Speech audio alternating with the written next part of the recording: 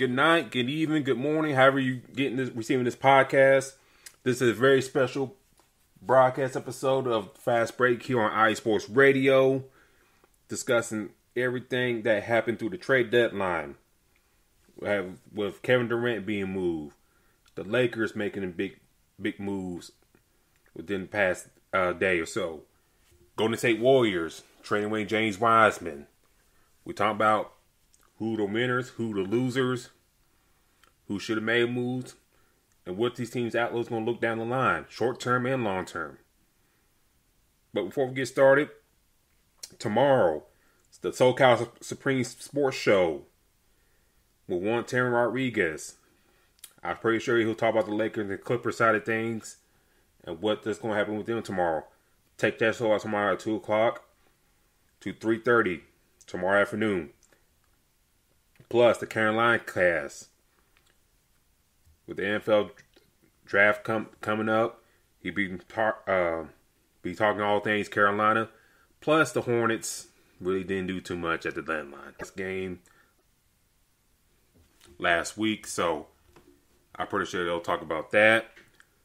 So, let's get started. But first, let's hit some music.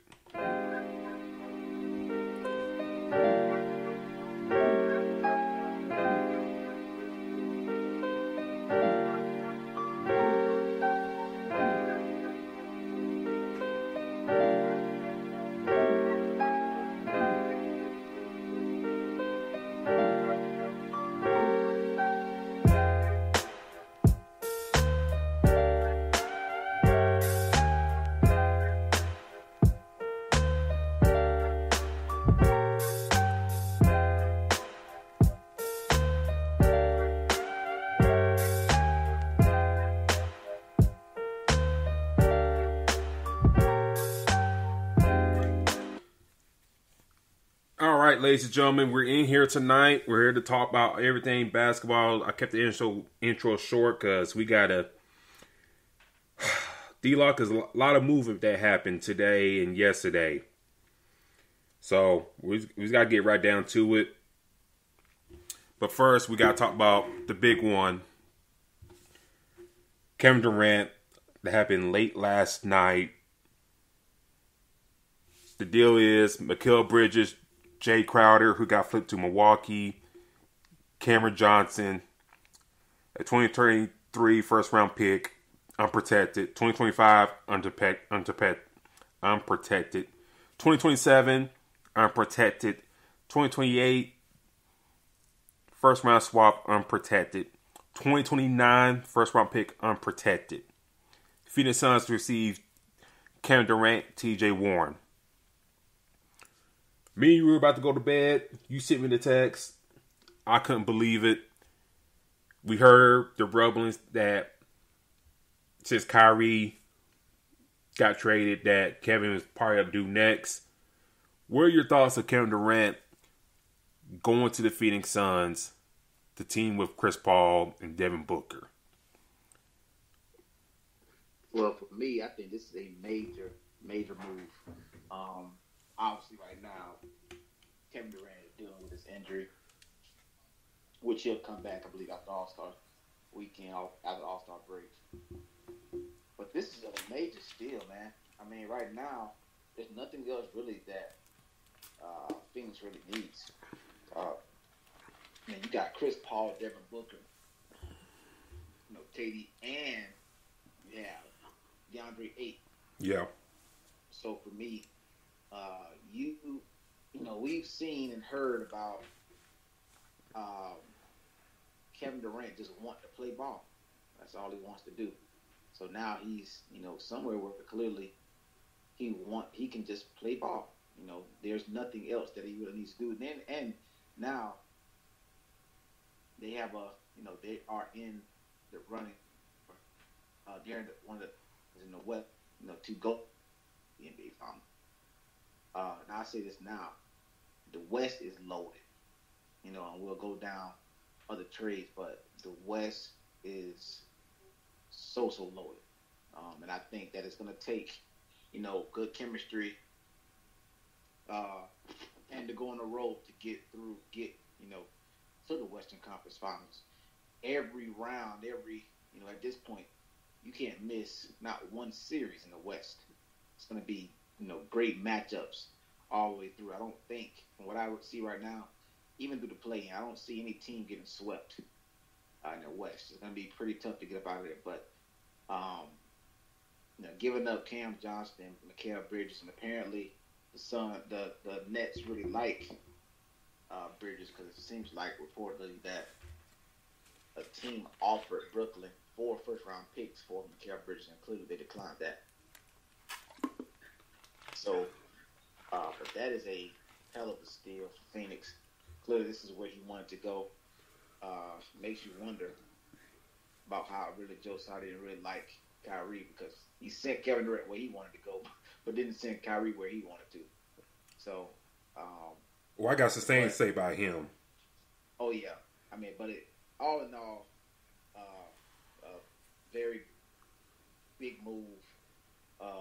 That's the one that kind of got everything started.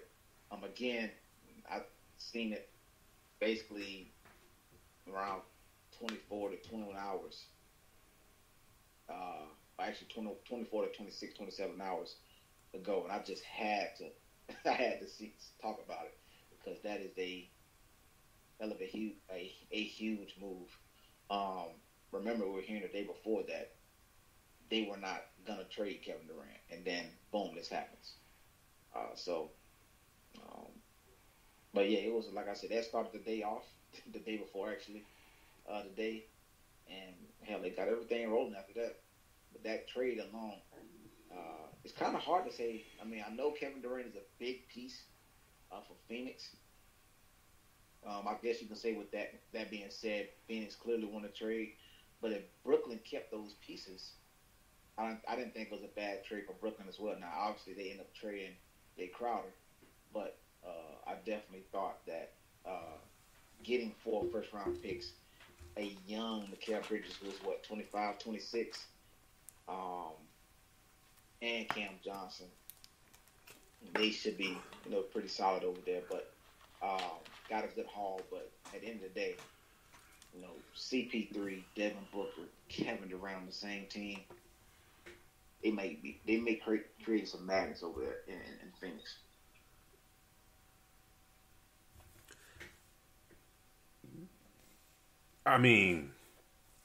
Where to begin with Kevin Durant? I think for looking at the Brooklyn side of things, the picks that matter the most. I think, again, all these picks unprotected was the right move. The only move that need to have to make this move. And plus, with new ownership at Phoenix, you knew they want to make a splash, and this is like one of the big splash that they can do. Get Kevin Durant and TJ Warren back to Phoenix. And just kind of look at how, this shaped out and how quickly it came about. Good for Phoenix. Got Robert Sarver out the way, new ownership in, and they get Kevin Durant. And I think for the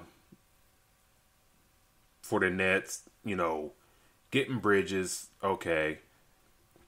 We'll see if we can do more a feature role. Cam Johnson recovering from injury, so we won't see him until next year. They flipped Jay Crowder to the Bucks for the multiple second round picks. So for Brooklyn, they'll still make the playoffs, whatever moves they made. But it'd be really to see how this team is going to be shaped for the future. And we'll talk more about Brooklyn here in a second, but I think they're going to do enough to compete for a playoff spot this year. But they got to look hard in the mirror to see which direction they want to go. They finally recognized Cam Thomas's ability. And we've been preaching it on this show about Cam Thomas. Like, Damn, why Steve Nash ain't letting him play? Damn, why Jacques Vaughn ain't letting him play? And then next thing we know, the past few games he's been busted 40-point games out of his ass. So yeah, that's the player y'all drafted at LSU. That's the player that should be contributing. That's the player that should be already in rotation. Instead of trying to make trades for veterans and whatnot, you got a cheap option on the bench. Hell, if they were smart enough to do this earlier with Cam Thomas, you could have filled out your roster a little bit better. Instead of trying to give money to DeAndre Jordan, who didn't do jack squat for you, you could have used those resources elsewhere. It's just the Nets, man. It's just one bad move after another. You started to ponder. I don't know if you feel on this. You started to ponder if ownership sucks,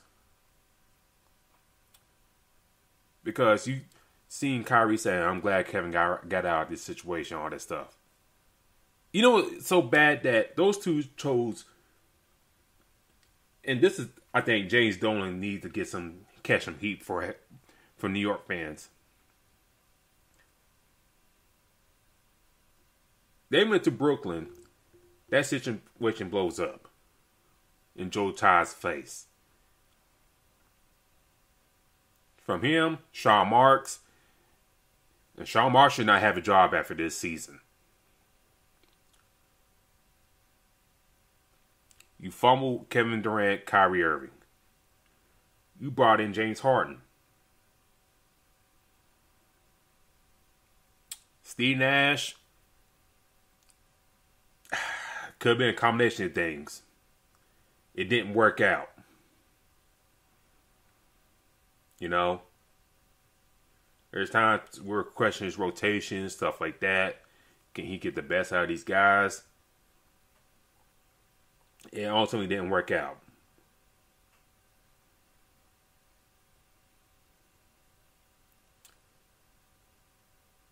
You know, in an alternate timeline, if Ime Udoka could have just walked over to Brooklyn, would these two still be in Brooklyn right now? That's something to ponder. But the league stopped that. But Brooklyn's a mess. I don't know which way they're gonna go. Ben Simmons, guy, it seems like they might be stuck with him. And the good thing about getting on these picks, if they're trying to offload them, they can check like one or two of these picks just to get rid of them. So, Joe's tired. The Kyrie thing, trying to punish him, all that stuff, it didn't go the way that he wanted, or all that stuff. Because a lot of people had support for Kyrie. Wherever you're against for him, tweeting the movie or not, you had a lot of people, stood up for Kyrie, and Kyrie didn't kind of buck down. And then when Kyrie came back, the team didn't, they kind of, rejuvenated themselves, and they made a good streak until Kevin Durant got hurt. So, for the Nets, D-Lock, I don't know where they're going to go. Like I said, I think ownership, I don't think he's a good owner. Kind of look at things, how it turned out. Sean Marks should not be a GM, because look at all the moves he has done. And I don't care. And some of y'all probably here to say, well, he got all these first round picks for all this, all these folks and all that stuff. That don't mean squat. If you got James Harden, Kevin Durant, Kyrie Irving in the prime of their careers, take out Ben Simmons out of the equation, just those three right there, that should at least got you a championship, at least. 3 scores like that, you should not falter at all.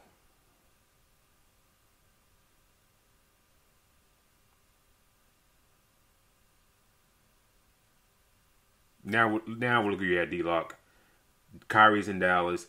Kevin's in Phoenix. James is in Philly. And Ben Simmons is probably waiting for the new Resident Evil 4 remake to come out in March. Yeah. And I mean, to me, it seemed like like I said, you started out with, you had three different big threes, so-called they say. And both of them failed. Yep. Both of them. So, to have that much talent on your roster, don't forget, you remember me saying this earlier this year and earlier last year, this is one of the best rosters I've seen top to bottom I have ever seen. Yep. And I believe we agreed on that. I'm pretty sure a lot of people did. And they disappointed. Now, I seen the comparison. We'll talk about Russ getting traded. Somebody had on Twitter saying which one was the most disappointing. Was it the AD, Russ, and LeBron, or was it the Kevin Durant, James Harden, Kyrie? And it's obvious it was James Harden, KD, and Kyrie. Yeah, all the expectation could have done so much. You moved James Harden for Ben Simmons, who I thought that, hey, you got him. He's going to be under, Kyrie and KD. His confidence. Now he's out of Philly. We should see more from him. But as we know, for one, he's not a scorer. It's not him. I think he's a better defender. But it's just, you knew once Kyrie had requested out that KD was going to be next.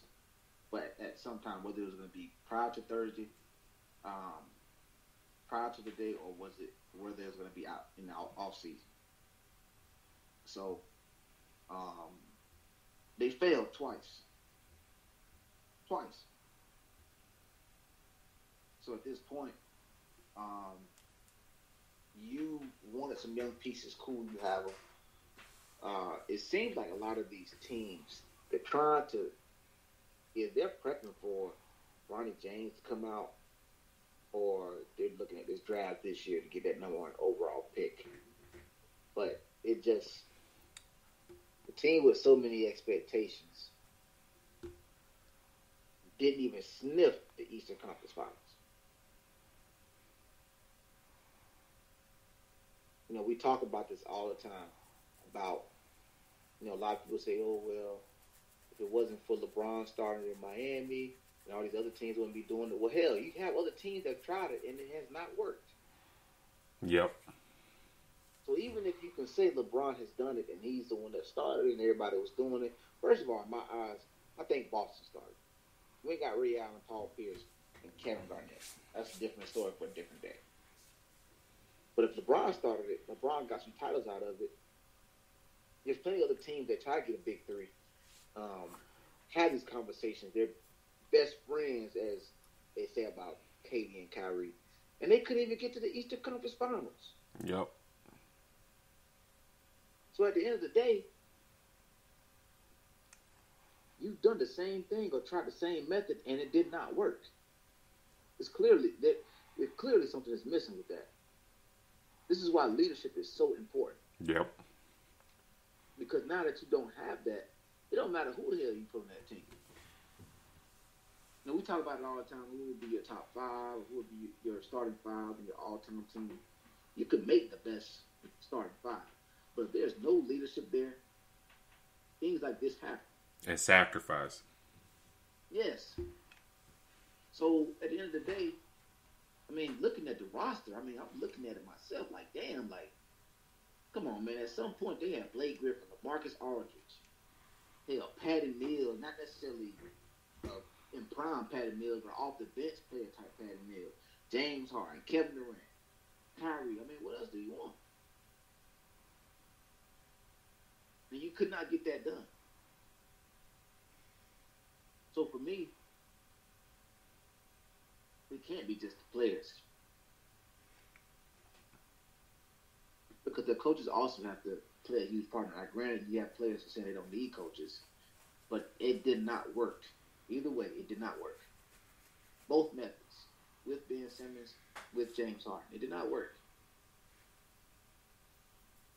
So, at the end of the day, they need to figure out what the hell they're doing in Brooklyn. Right now, the bright side that they have is Cam Thomas. Please don't mess up his career. Because remember, we were live when he got drafted. We were like, well, hell, that's a hell of a pickup. Mm-hmm. Like, you got somebody off the bench. You already got Kyrie and KD. You got some guys that's some, shooters, and now you go grab you another one that can get. He was doing his thing at LSU, and he's been saying recently in post conferences, well, once he gets the minutes, he knows he's capable of doing. He had 3 40-point games back to back to back. Now he's not gonna hold it up every game, but that shows you what he is capable of. This front office is going to get in the way of what they can do. So Brooklyn doesn't seem like a smart place to be at right now. Yep.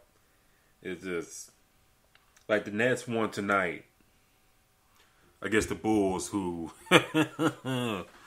woo. You want to talk? Well, we'll get to our winners losers series in a little bit, but you want to talk about a loser, the Chicago Bulls. But, they win today against the Chicago Bulls. Dinwiddie back in Brooklyn played 39 minutes, 25 points. Cam Thomas, 20 points in 33 minutes in the starting role. De'Aaron Sharp, 12 rebounds, 8 points. A big man that should be playing more. And here's another thing about Brooklyn, D-Lock. They talking about, well, we need another big man. Got Nicholas Claxton, all that stuff. You got that same draft, De'Aaron Sharp, right behind them. You gotta play these kids. I know you see different things in practice and stuff like that, but at times you gotta throw the kids out there and see what they can do for you. You gotta see what these young guys can do for you, and De'Aaron Sharp can get almost double digits and stuff like that, off the bench and rebounding and all that stuff. You gotta play him. You gotta play him over guys like, Joe Harris and whatnot. Ben Simmons came off the bench tonight for Brooklyn. And I think that type of role is kind of best for him. 8 points, 8 rebounds, 4 assists. I think that's probably best role for him. So we'll see. Like I said, I think Brooklyn, as they are right now, I think they'll still make the playoffs. Add Mikal Bridges into the fold. I don't know who comes out the starting lineup, either Finney Smith or O'Neal. But once Bridges get there, I think they'll be straight, and we'll see how about they go things. But to put a ball in Brooklyn,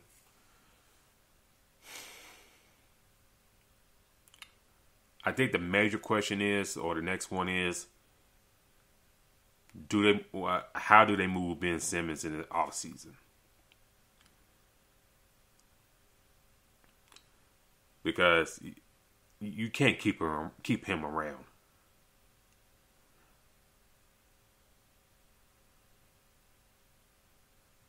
And keeping him around, the only way you probably keep him around because nobody wants to take on that contract right now. And him, giving up minimal effort.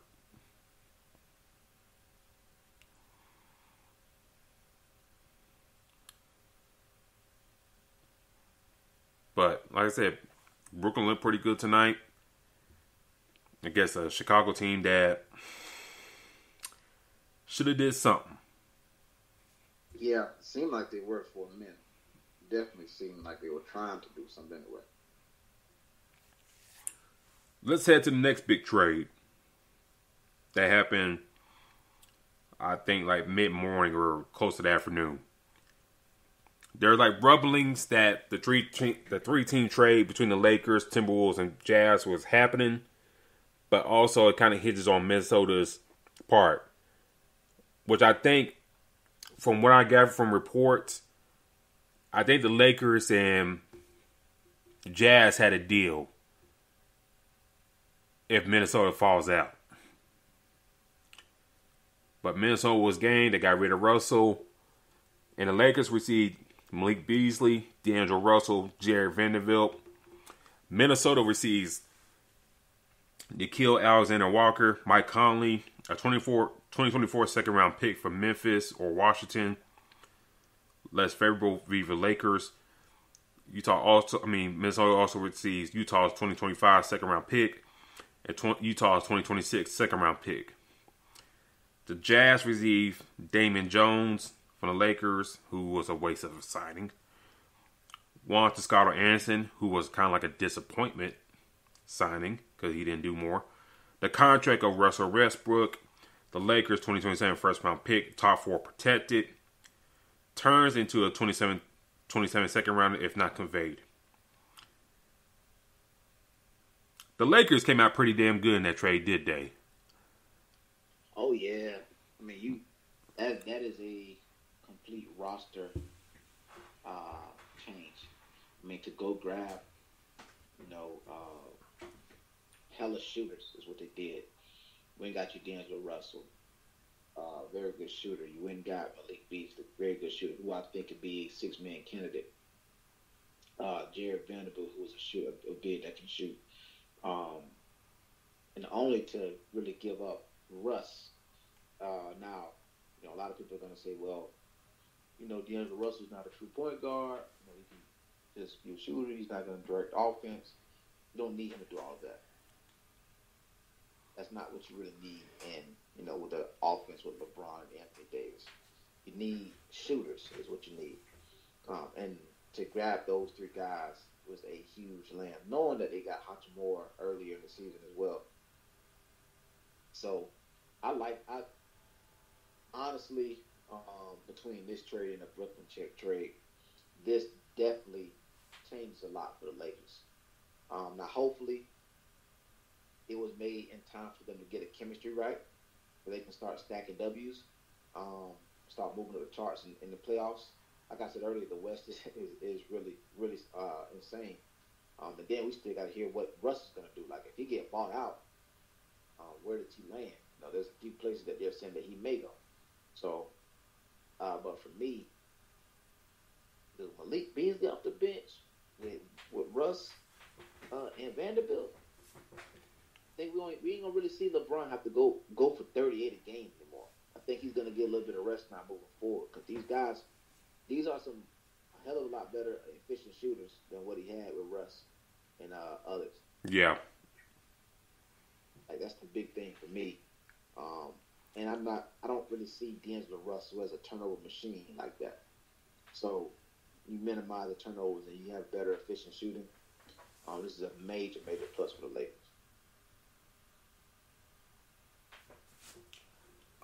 Let me go to Minnesota real quick. I think,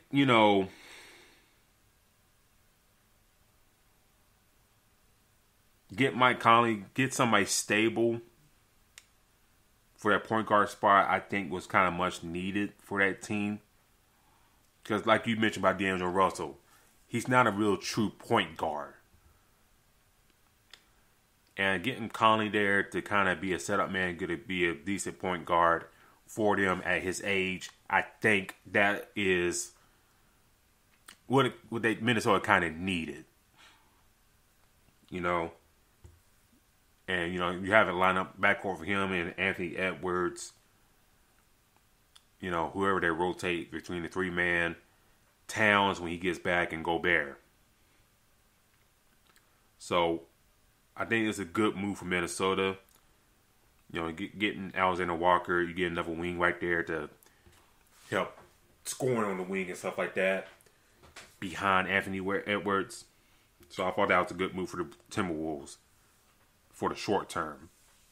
The Jazz getting Westbrook and getting that contract out the books, but I think it's the first round pick that they highly covet. You know, Damon Jones, Toscano Anderson, kind of disappointment signings. I figured they would do more with those guys, or those guys would kind of take advantage of the time to, make something of themselves, but they never did.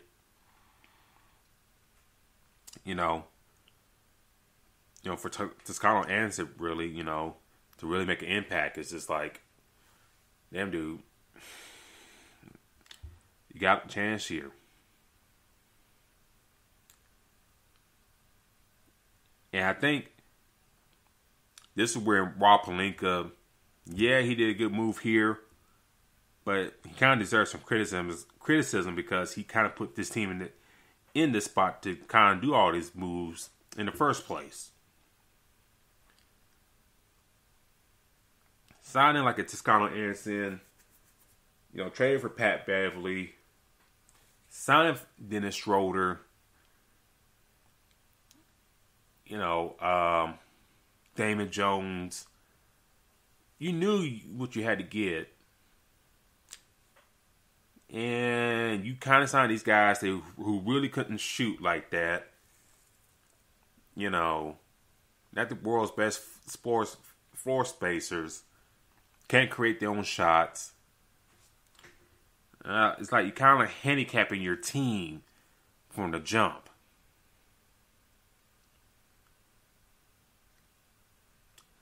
And, you found a way to offload them, but you kind of didn't have to put yourself in this situation in the first place.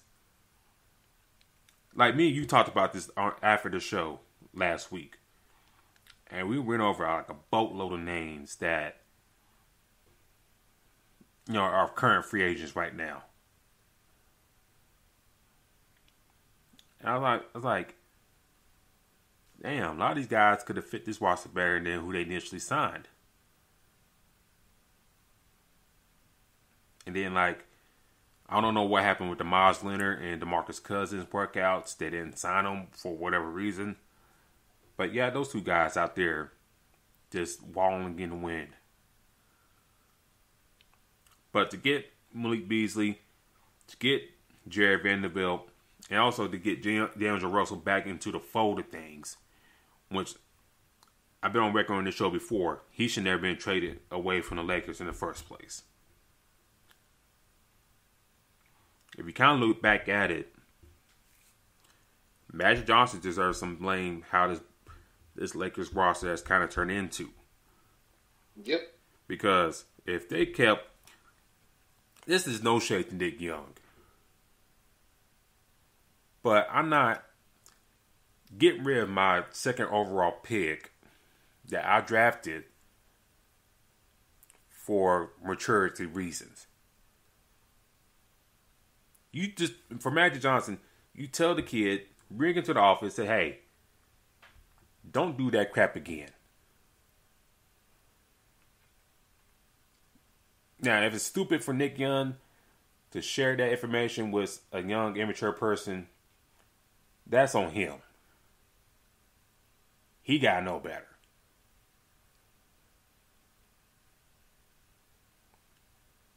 You talking about like a decade difference in age between those two at least.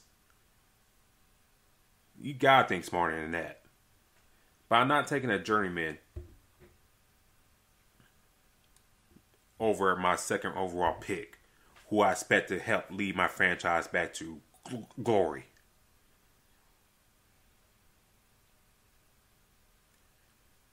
So, but what happened then? Hopefully he matured. Now he's back into the fold of things. And yeah, Taryn. Yeah, I hope D'Angelo Russell learned from that mistake. Yeah, I hope that's behind him.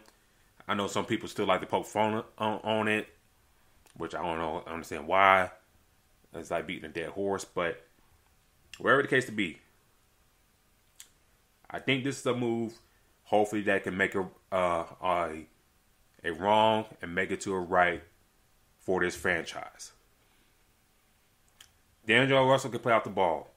6'5", combo guard. Kind of perfect to help out LeBron what he got to do. So, I like the moves to getting Russell. You got a younger point guard, in a sense. You didn't trade for Kyle Lowry, who's in his mid-30s. I just turned 35 2 days ago. Me and Kyle Lowry about the same age. You didn't need to trade somebody for that type of age.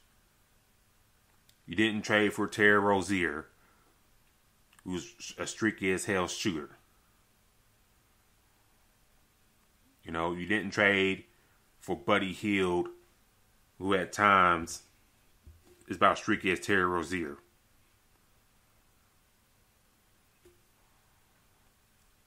So, kudos for them to get D'Angelo Russell back to the fold. We'll just hope they can keep him there.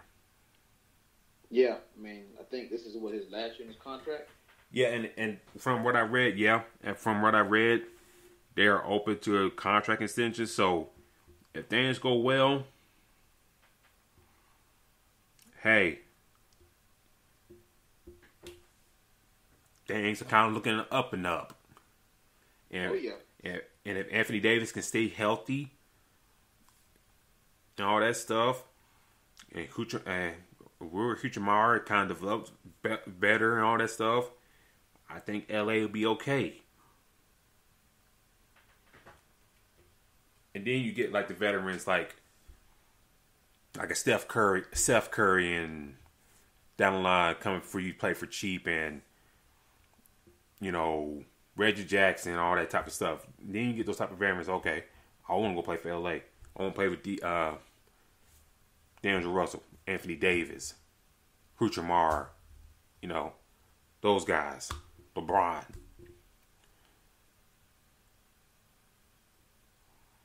So, I mean, I like it for the Lakers because they get the scoring and shooting that they need.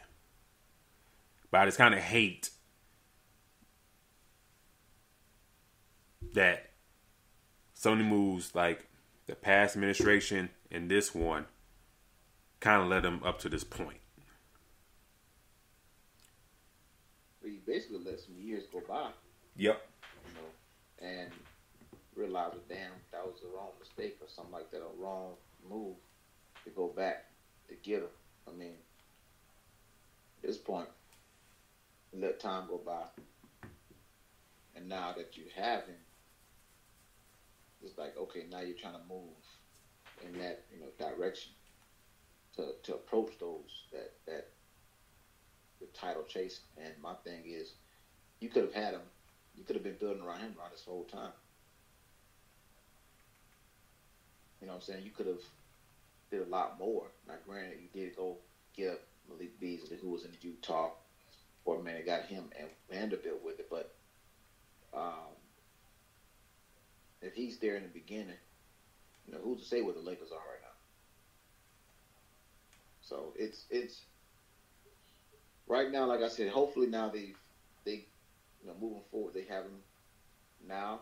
D'Angelo Russell, keep him, build with him and Anthony Davis, you know, post LeBron, and you know, try to show what you have. I mean, like I said, it's gonna be Lakers, so people are always you got players are always gonna consider going to LA.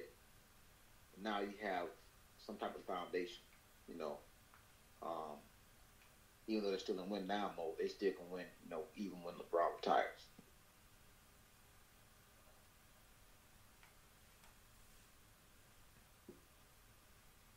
And then let me ask you this. Russell Westbrook is a buyout candidate. The Heat, the Bulls, don't know why,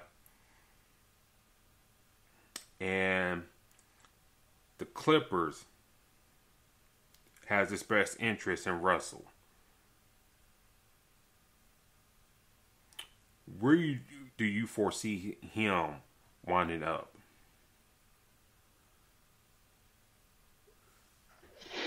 me, I need to see this buyout go through because I believe many don't believe Russell's gonna take like half of what he's owed. He gonna want all his damn money. I mean, I see apparently Paul George is trying to recruit him to the Clippers. Yep. So I can see him staying in LA. But hell, even I don't see him panning out any better over there with the Clippers. I mean, at this point, they already got the guys that they rotated. We'll talk about a couple of guys that they traded, but I mean, do I see him making a huge difference going over there with them? Not really. Like a big impact. I don't see that. So for me, I think it will be the Clippers. Being the fact that he definitely doesn't want to go back West Coast. I don't think with how the whole situation with Kyle Lowry, do you really want to bring Russ into that situation, into that culture, like with a Tyler Hero and Jimmy Butler? Bam, definitely don't see it. So I think he does land with the Clippers. The Bulls, I don't even know why the hell I'm on the same. I'm with you. I don't know what will be the point of going to grab him. It's possible, but I just don't know. I don't know what would be the purpose. You already got all them damn guards, so it's hard to find a rotation with the guards that you got, let alone bringing Westbrook in the fold. So I think the Clippers is the team.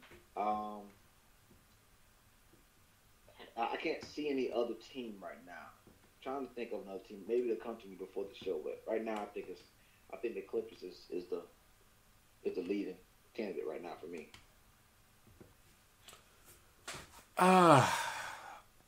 I'll power work them real quick. The Bulls, I don't foresee that happening. I think Russ wants to make the playoffs. I mean, I'm not saying the Bulls can make the play-in, whatever, but I just like you said, even with Alonzo being out, they still have a glut at guard.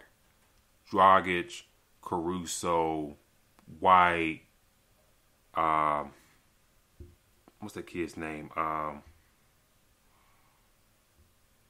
What's that kid's name? Levine.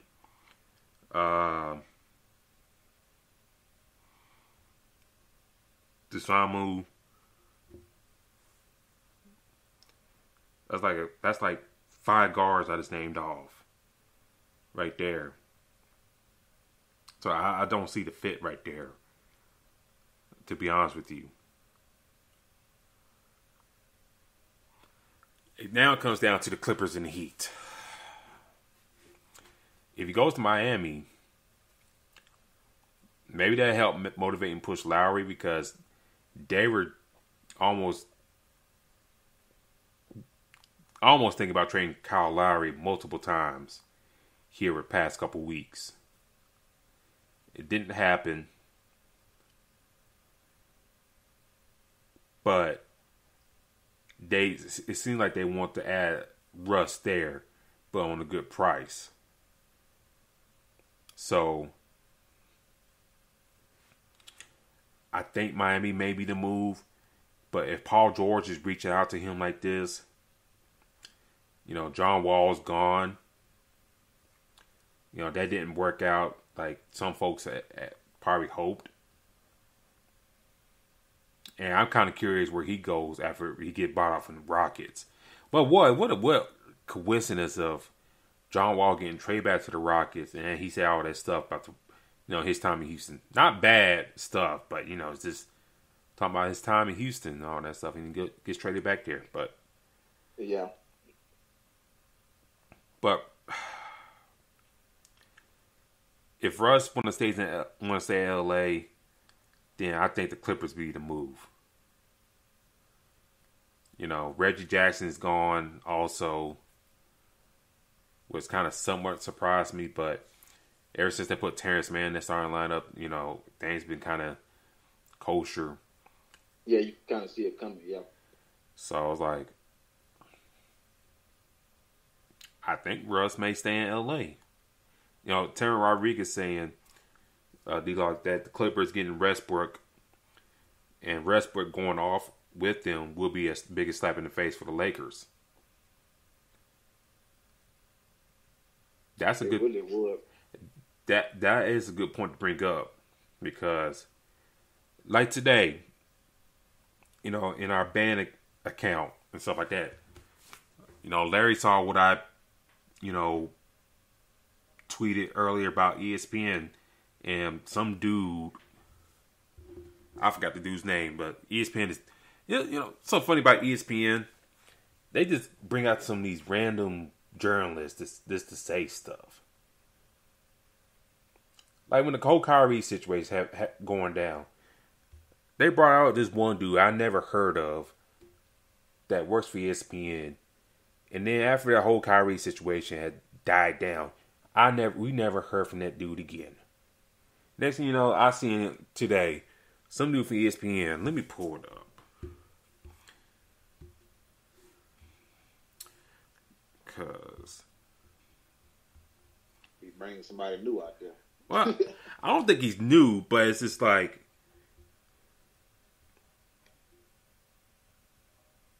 Dave McMenamin, a dude that looks like he probably got a cubicle somewhere for Tesla somewhere in Texas or in San Fran working for Google. Talking about Russ being a vampire in the locker room. If Russ was that bad, why did the Lakers just move on for him earlier? Mm-hmm. I mean, I know you want to wait till the trade deadline to do your stuff sometimes. But if he was that bad, why wait? This is true. Now, who's feeding him this stuff? I don't know. I think the people kind of recognizing the BS that folks like ESPN are doing. I think they're tired. I think they're tired of national media perspective, and not just in sports, but I think in general. It's like, CNN, MSNBC, Fox,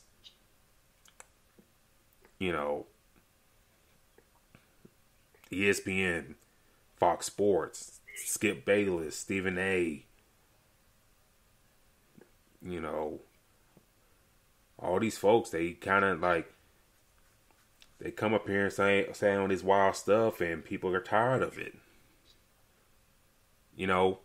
Like a couple of days ago when Kyrie got traded, and seeing Stephen A. and what's that fool's name from New York?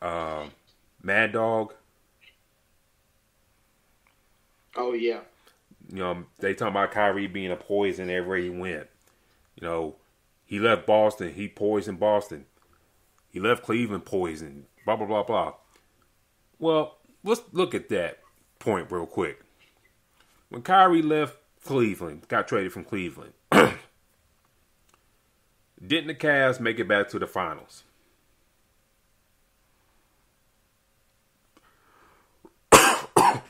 That year. They made the finals again. That same year in Boston, that Boston young core almost took the Cavs to 7 games, almost made to the NBA Finals. Without Kyrie, and he didn't play in that playoff run most of it. And now look where this Boston team is at. How can you poison a team and things really didn't crumble to the ground? You got two of the best duos in the NBA in Jason Tatum and Jaylen Brown. How the hell is that poisonous? If he's that bad, you got rid of him, things move along right well. Poison stays around for a very long time. Unless you can cure it.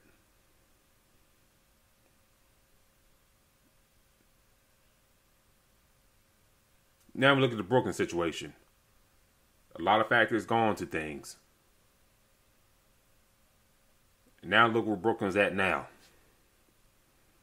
I'm not sitting here saying Kyrie, did everything by the book. But, with things coming out now about the ownership and everything else, look how everything's look now. Now, we'll see how things go about in Dallas, but, you can't call this guy poison. And this dude calling Russell Westbrook a vampire. Come on now. Really? Even like LeBron's kids were kind of sad that Westbrook got traded. I don't know if you saw that or not. I think the middle child, Bronny, I think. Not Bronny, Bryce. Bryce, I think somebody screenshotted something he posted on Instagram saying it was an L that he got traded.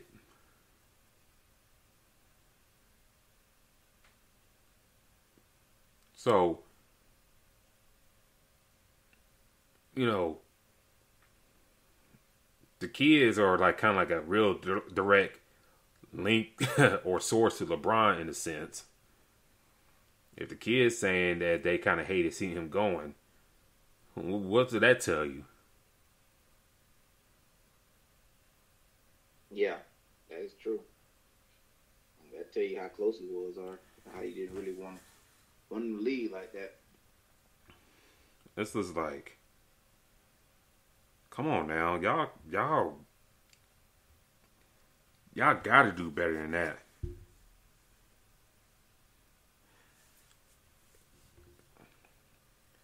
And this ain't like 20 years ago when some of these media people can say what they want and people can check them like that. I mean, I'm not saying that athletes did check reporters and stuff like that, but nowadays you got the regular Joe could go in here and check these people just like that.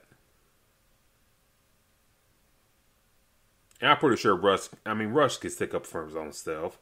We've seen that before. But this is like, come on, fellas. Really? A vampire? I question Darvin Ham at times. I question Darvin Ham sometimes, like, damn dog, what are you doing? Can you get your hands out of your pockets and do something?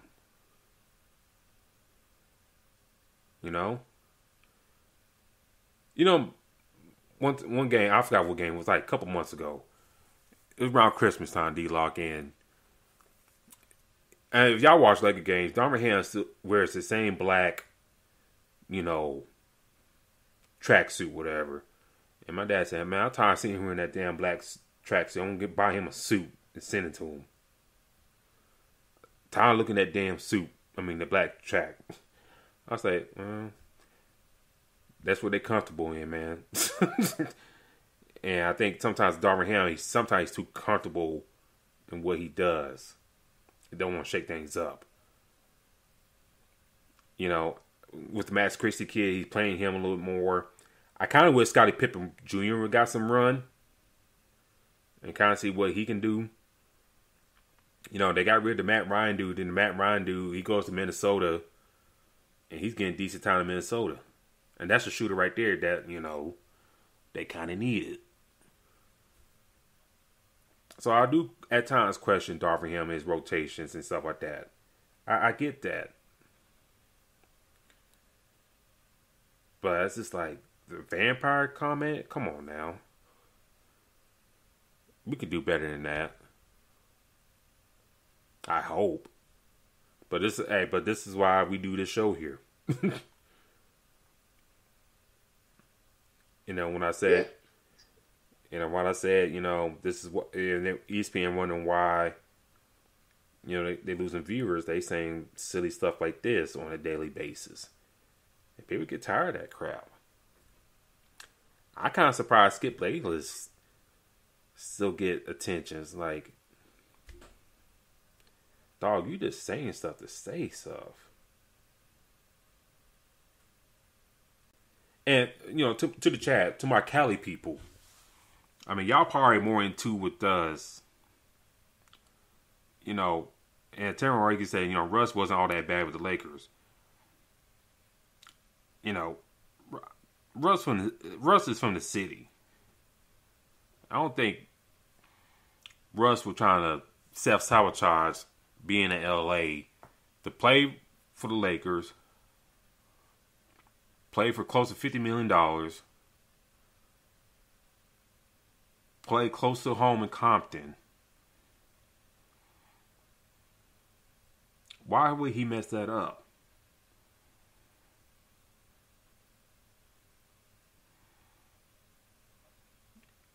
I know at times you can't go back home, but I mean for Russ it's like a different situation, and I know he don't run with those type of crowds and stuff like that. But why? I mean, why he would screw that up? I'll let you have a word on that. I think that for one, him being back in Cali was big. So like I said, I don't think he'll mess that up at all. I actually believe, what I'm saying, his wife saying that they have school age children who have listened to their peers repeat nasty things that they say on television about Russ. I guess I would prepare myself to explain to my 5-year-old that his dad is not actually a vampire. So, these things are said. It's kind of going to what you're saying, different things. But even with that, being back home is what I'm pretty sure is what Russ definitely loves. So, like I said, as far as him leaving, going all the way to the East, I just don't see that. Now, I believe that happens if the Clippers just don't want him, which I doubt. Especially now that they lost a few guards. But for me, like I said, John Wall going back to Houston. I believe Luke Kennard got traded today as well. Yeah. So, right now, you're looking at they made a couple, big trades that would have me think they won't go after Russ, but, I'm pretty sure his destination, number one destination would be to stay in LA. At that point, playing the same stadium, you really don't have to move anything. You're just basically swapping jerseys.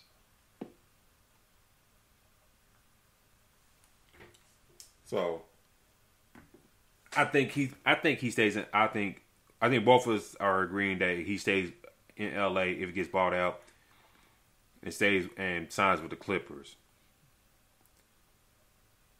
I don't see him going out east unless Chicago gets him a hell of a contract. I don't foresee that happening. But I think he stays with the Clippers and make a run in the playoffs and kind of show everybody what's up. And with, Kawhi Leonard, Paul George playing very well, I think that could be a motivating factor as well.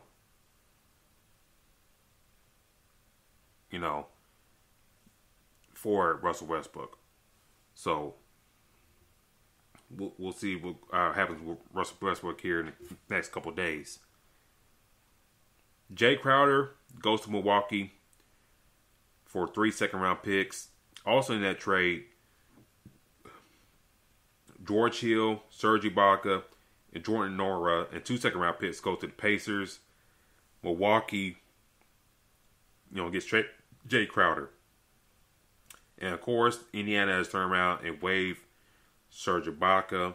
So, I'm kind of curious if he gets picked up at all. But, looking at the Milwaukee side of things, getting Jay Crowder, how does he fit with this team?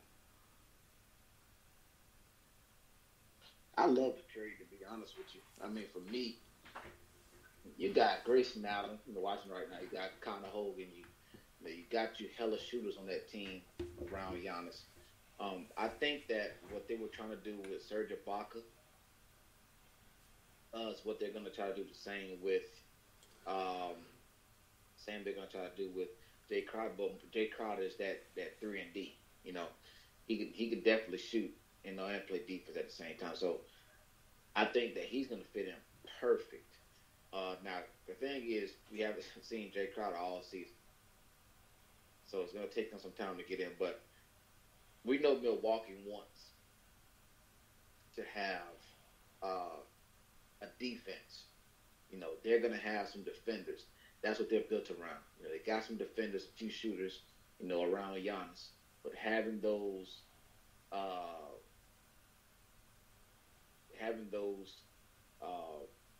guys is going to be huge, and having him get into that rotation is going to be big. So, I'm loving the Crowder trade. I think that he's going to fit in perfect over there.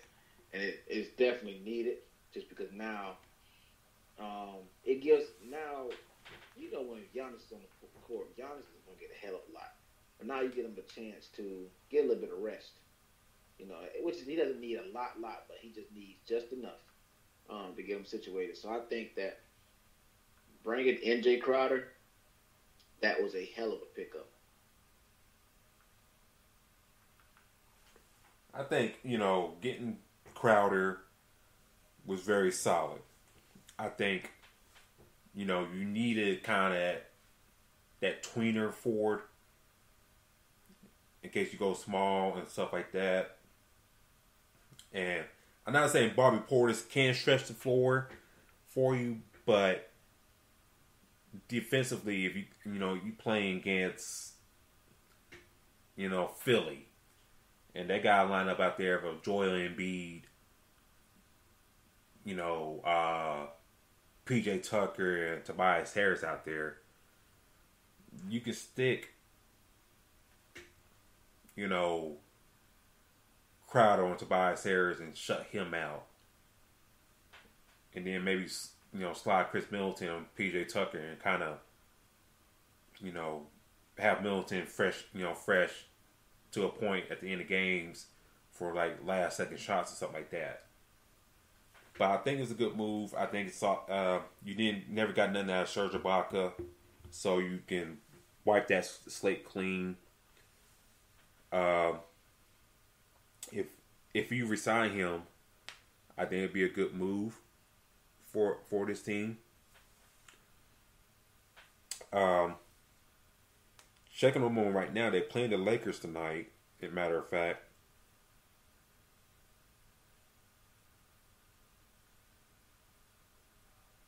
come on now, and they're up 5 on the Lakers right now, 99-94.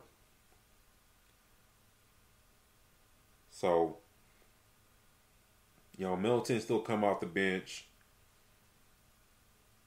I think he'll be factoring more in the rotation when he gets in, because they're playing like a lot of guards right now. But I think he definitely take the minutes away from Wesley Matthews and Javon Carter. Yeah.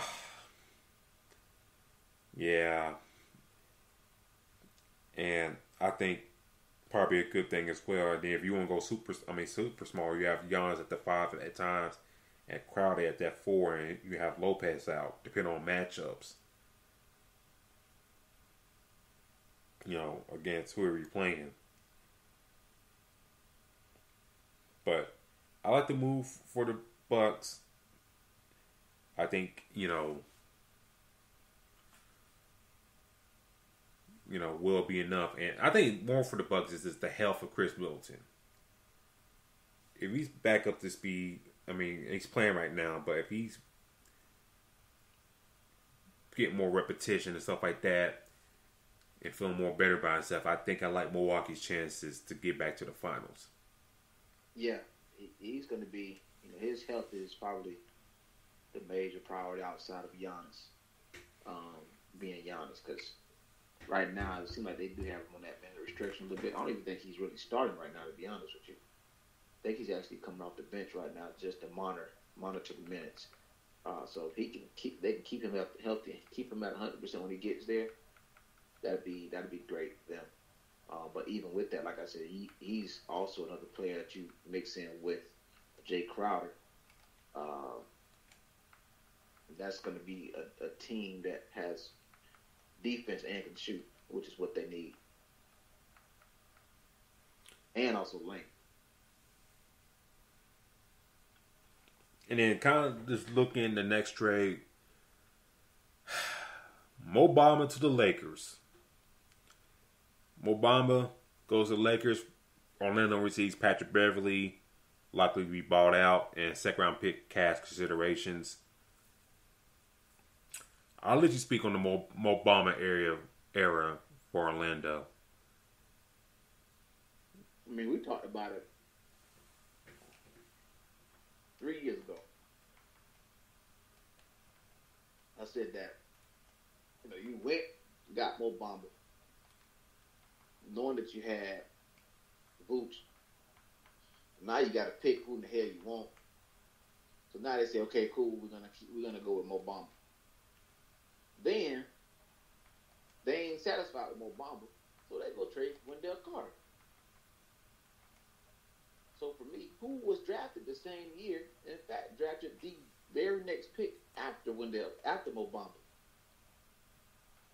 So historically, we know, the Shaq situation going to LA, the Dwight Howard situation going to LA. This seems like a tradition that's happening every 8 to 10 years. Now, I'll let you speak on it later whether he turns out like Dwight did in LA and Shaq did in LA. But for me, hell, I'm happy that they got rid of Mo Bamba, man.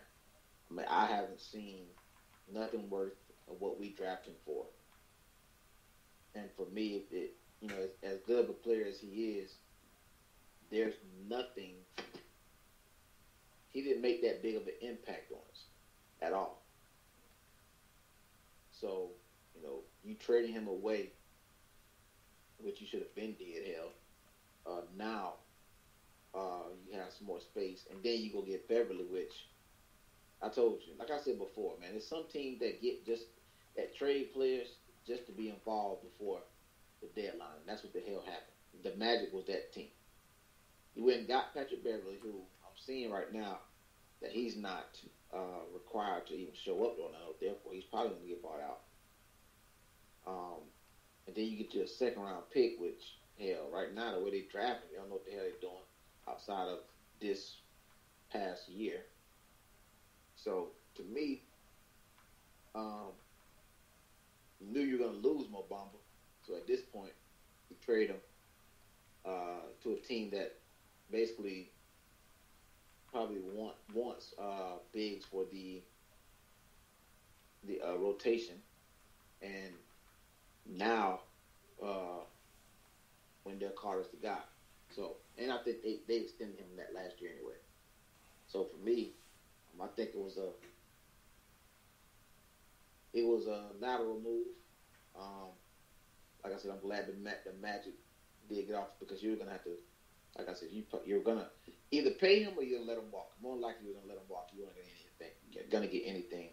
Therefore, at least you got something. It's just, hell, you ain't gonna do nothing with Patrick Beverly. I mean, he's not gonna do anything. Hell, I don't know if you've seen it, but after they traded for D'Angelo Russell, he had tweeted it back on the same team or something like that. Yeah, I think he loves Russell. Yeah, he definitely vibes with D'Angelo Russell. So when they traded for him, he went out there and tweeted. He said, "Yeah, he's back. The gang is back, and such and such." And then 10 minutes later, he gets traded to Orlando. So, but all in all, I mean, we know the Magic are rebuilding. So that's why I said I don't even see Beverly necessarily even showing up. I see him getting bought as well. Now, we're talking about what Russ is going. It's going to be very interesting to see where the hell Patrick Beverly goes. Hearing that Minnesota has an interest to bring him back. So we'll keep an eye on that. But you know, getting off of Mo Bamba, it was bound to happen. I want to share to y'all, and Terry Rodriguez, Terrence saying, is Mo Bamba minus suspension an upgrade from Thomas Bryant or a downgrade from Thomas Bryant? That's an interesting question right there.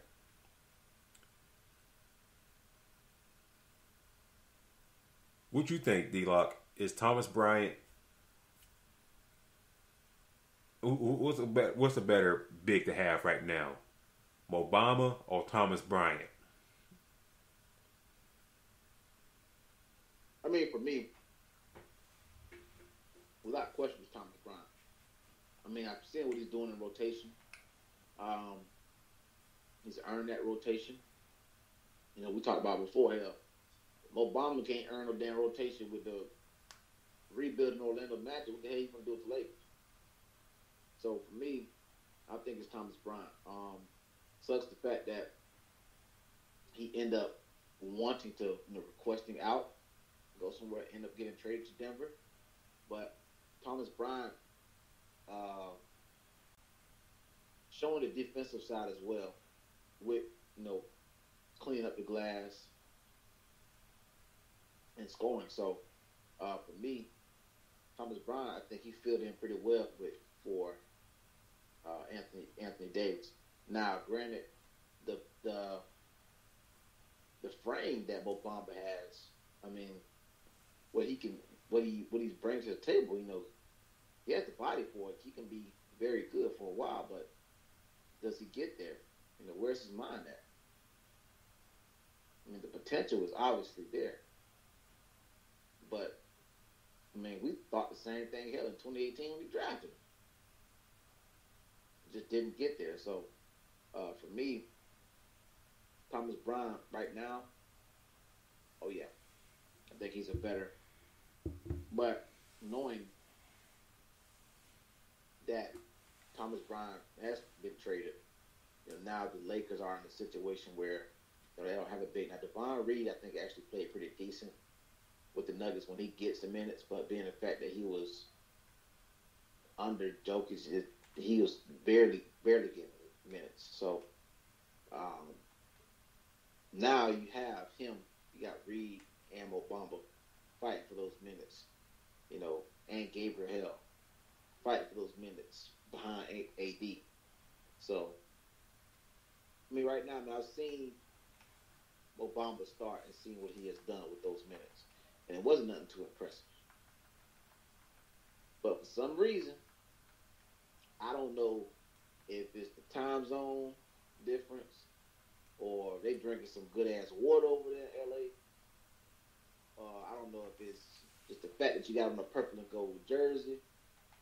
But for some damn reason, some players, Orlando Magic players specifically, go to LA and turn into a totally different player.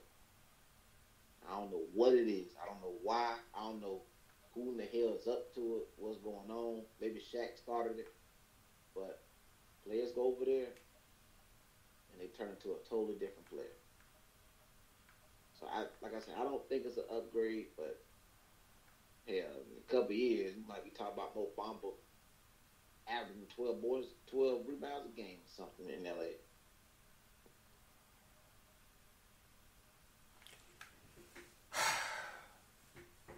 At first, when I saw Thomas Bryant got traded, I was like, damn, man, y'all got a young big man for cheap for 2 years. But then, after that, Chris Haynes tweeted out saying that Thomas Bryant requested the trade because his playing time has dwindled since Anthony Davis has come back. And I said to myself, like, dude, it's Anthony Davis. How long do you expect him to stay fully healthy for a good stretch? If I was him, I mean, I know the rent would come due with him because I think he, outplayed his contract. Let's be real about that. And then, I want to share y'all this comment on YouTube. I said about the Mo Bamba trade. Trading away a solid defender for a dude who can't crack the rotation on Orlando. Like you alluded to, a big man that couldn't crack the rotation in rebuild mode. Even after trading away Vooch. And then you trade away Vooch for another big man in the same damn draft class. And you still can't crack the rotation. Mo Bamba's getting DMPs and all that stuff. This guy would like to say, because Orlando is trash, the Lakers have guys that would draw attention off him, and he will get easy looks. You gotta know ball, man. We had too many guards, bro. And then he said this, like, we need a big man. Thomas requested a trade last minute. Yeah, no shit. And we had to make a trade. Not necessary, but go ahead. It wasn't a lot of time left. Had to counter back fast with the big man. D-Lock. We've been talking about Mo Bamba for years. I'm not saying, you not saying that he can turn into something here in LA. I comment to the dude said, a change of scenery could help Mo Bamba. But we have to wait and see. I know the Lakers have had interest in Mo Bamba from last year. But the deal didn't get done, and Orlando re-signed him for that big deal. The 20-year deal. Which is still a head-scratcher.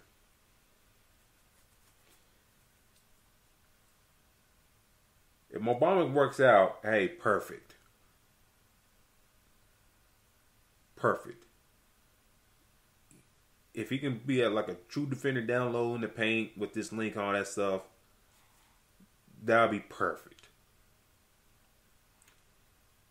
But as you as an Orlando Magic fan, I think you see enough. You have seen enough of Mo Bamba to say, I don't know.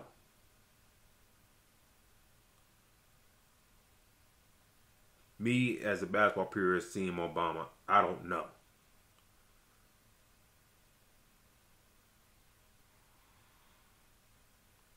At least in Pat Bev, I know when I know what I have.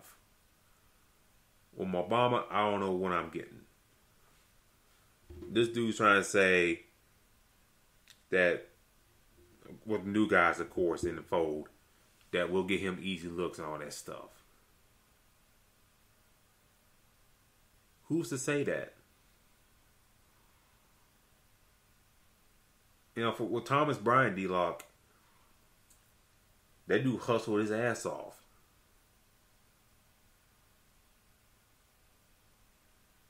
He wasn't the world's best defender, but I mean he was competent.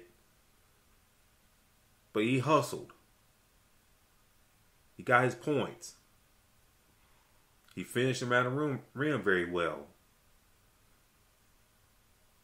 I can't say that about Mo Bamba.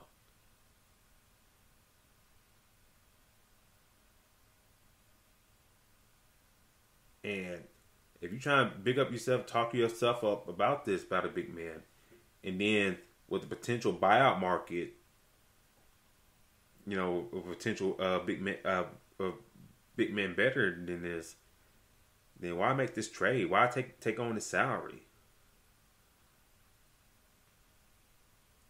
I'd rather grab Miles Leonard and DeMarcus Cousins for cheap.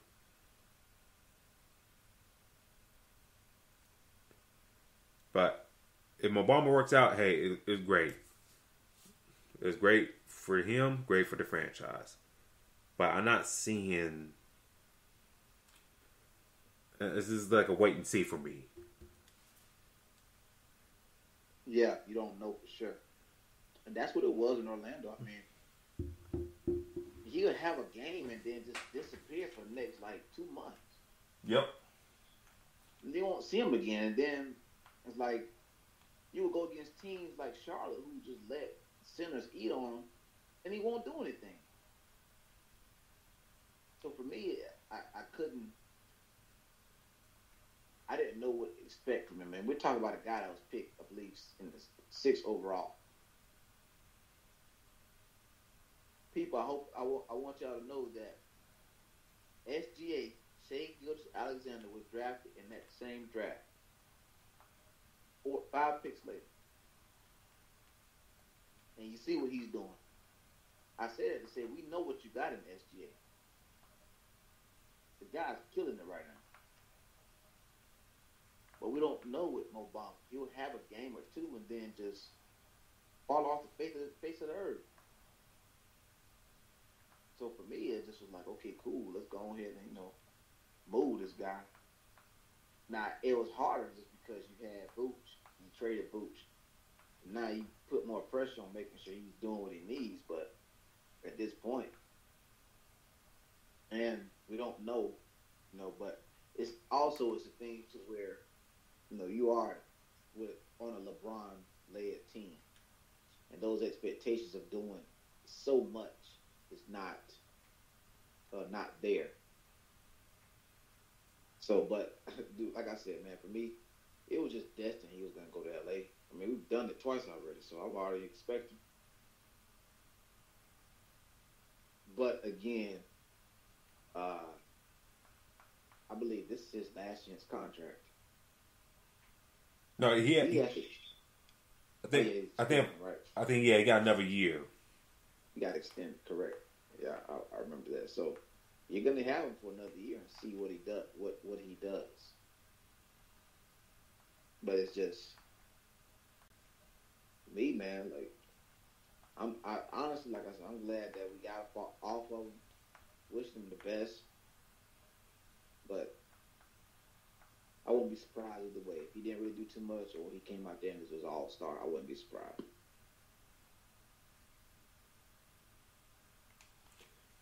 So we'll see about Mo Bamba.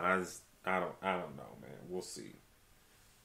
Next trade, we're trying to zip through these. James Wiseman to Detroit, Saddiq Bey to Atlanta, Gary Payton II going back to Golden State. Portland receives Kevin Knox in the trade and 5 second-round picks. What are your thoughts on this one? Because for me, Saddiq Bey going to Atlanta, seems, I don't want to say odd fit, but it just kind of feels like, I don't know. It just feels kind of like a lateral move for them.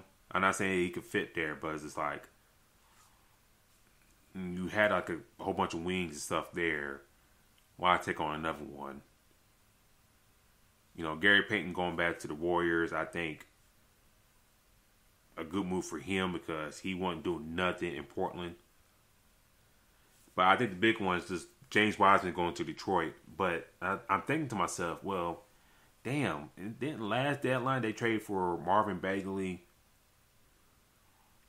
They got Isaiah Stewart. And Jalen Duren.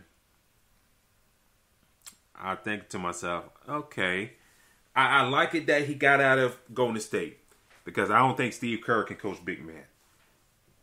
I think he prefers big men to be garbage guys down low and just clean up down there. I don't think he can develop a big man that can score and throw down to the paint and get points and stuff like that. Face up at the basket, at the free throw line, stuff like that. I don't think he had that confidence in James Wiseman. I don't think as a coach, I don't think he had that confidence and patience. I think the main thing is patience to develop James Wiseman. In which he had all the time in the world because you got a ready-made roster already. That's the thing that killed me about this. It's like, I'm not saying rush the guy, but it's like you kind of had a little time to kind of build him, bring him along. And you screw the pooch on it. And you screw the pooch and not develop the other two guys along with them. I mean, you kept Kuminga because I think he'd been more in a rotation. And Draymond's probably all set and gone, and Kuminga may be put into that role next season. But Moody, he barely gets time. Wiseman, he didn't get no time. So I'm interested to see how he fits in Detroit. If they can get some stuff out of him, D-Lock, great.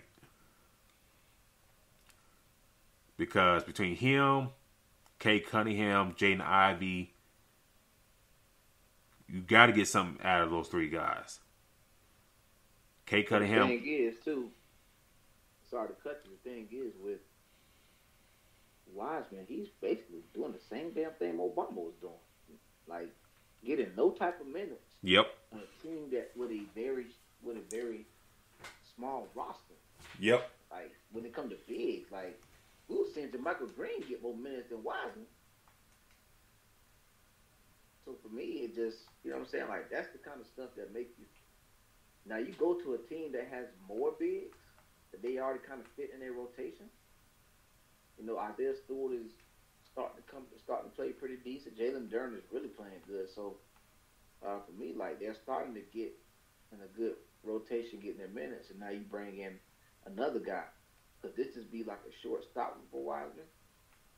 Like, this team is young, too. Very young. But, hell, for them moving off of Sadiq Bey, I wasn't expecting. I was expecting Bogdanovich to be gone before him. Yeah. So, for me, it was just, be honest, we still trying to figure out what the hell he holding on to him for at this point. Especially you get rid of your young pieces. So you really tank all over again. So, again, I think, hopefully, like you said, getting that rotation would be good. But I'm already looking at two bigs right now, Stewart and Duren. That's going to take up a bulk of the minutes at the 5.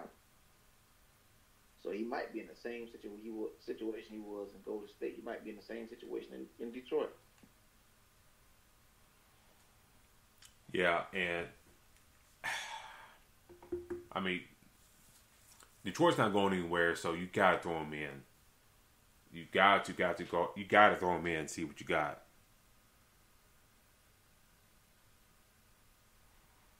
You got to. And I hope the young man pulls through. I'm a fan of his. Steve Kerr and them got their wish of getting Gary Payton back and, getting somebody small who could defend and a veteran, basically. And I said this on Twitter. If Steve Kerr and them didn't want the patience to develop the young men like that, why draft them?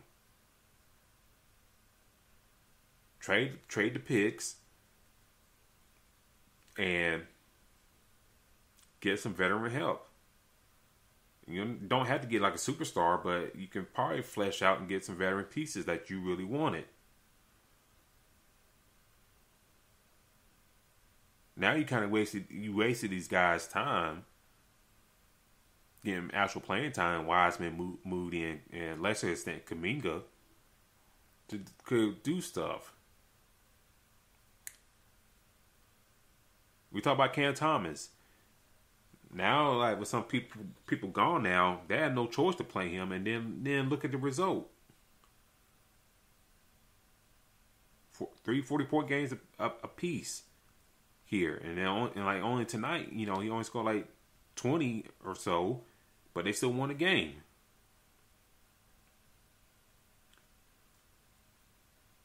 So we'll see how James Wiseman, shake out for Detroit and whatnot. Next trade. Jacob Poeltl to Toronto. San Antonio receives Kim Birch, a 2024 first-round pick, top 6 protected for 2026, a 2023 second-round pick, a 2025 second-round pick.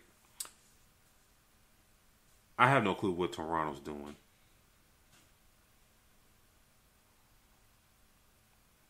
Do you? Me either. They just had me.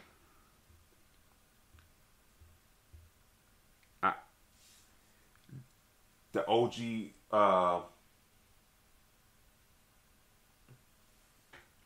Obani sweepstakes didn't happen. You know, they're saying now Toronto, like, since all the moves happened in the East with Durant, Kyrie gone, all that stuff, that the East is kind of wide open. But I'm saying to myself, and I'm looking at this, and I'm looking at the standings right now. Toronto is sitting at 10th right now. Behind Chicago, behind Atlanta, behind New York. You got Washington right behind them. Indiana behind Toronto. And Orlando. Washington is a team that can catch on late and they can overtake you. Indiana, that's kind of been on the backside here the past month. Orlando, there's like a couple games that look good, then they lose, big here. So you're Toronto, it's like, you didn't trade for a lead guard. You trade for you swap bigs, basically. I just don't know which way they're going with this. You didn't trade Van Fleet. You didn't trade Gary Trent. You didn't move Siakam. So I don't know which way they're going with this squad. I mean, are they rebuilding or that's what it? Like you said, it's not. It doesn't seem like there's a direction right now. And I always say, nothing. No, and I always say this about Masai Ujiri. If I need a big tool rebuild, a breakdown, like a hard reset, he will be the guy I would bring in. You know what I'm saying? Yeah. Now we're kind of seeing, post Kawhi Leonard and all that stuff that,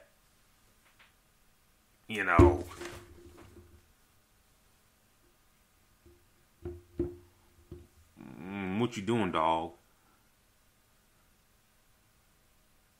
It's like, you got a whole bunch of wing players and bigs. It worked for a little bit last year, but it kind of caught up to you in the playoffs. Now you kind of rotate this roster over, and now it's really kicking your ass. Yep. So I don't know what he's gonna do. I mean, it just seemed like after the quad thing, they just lost.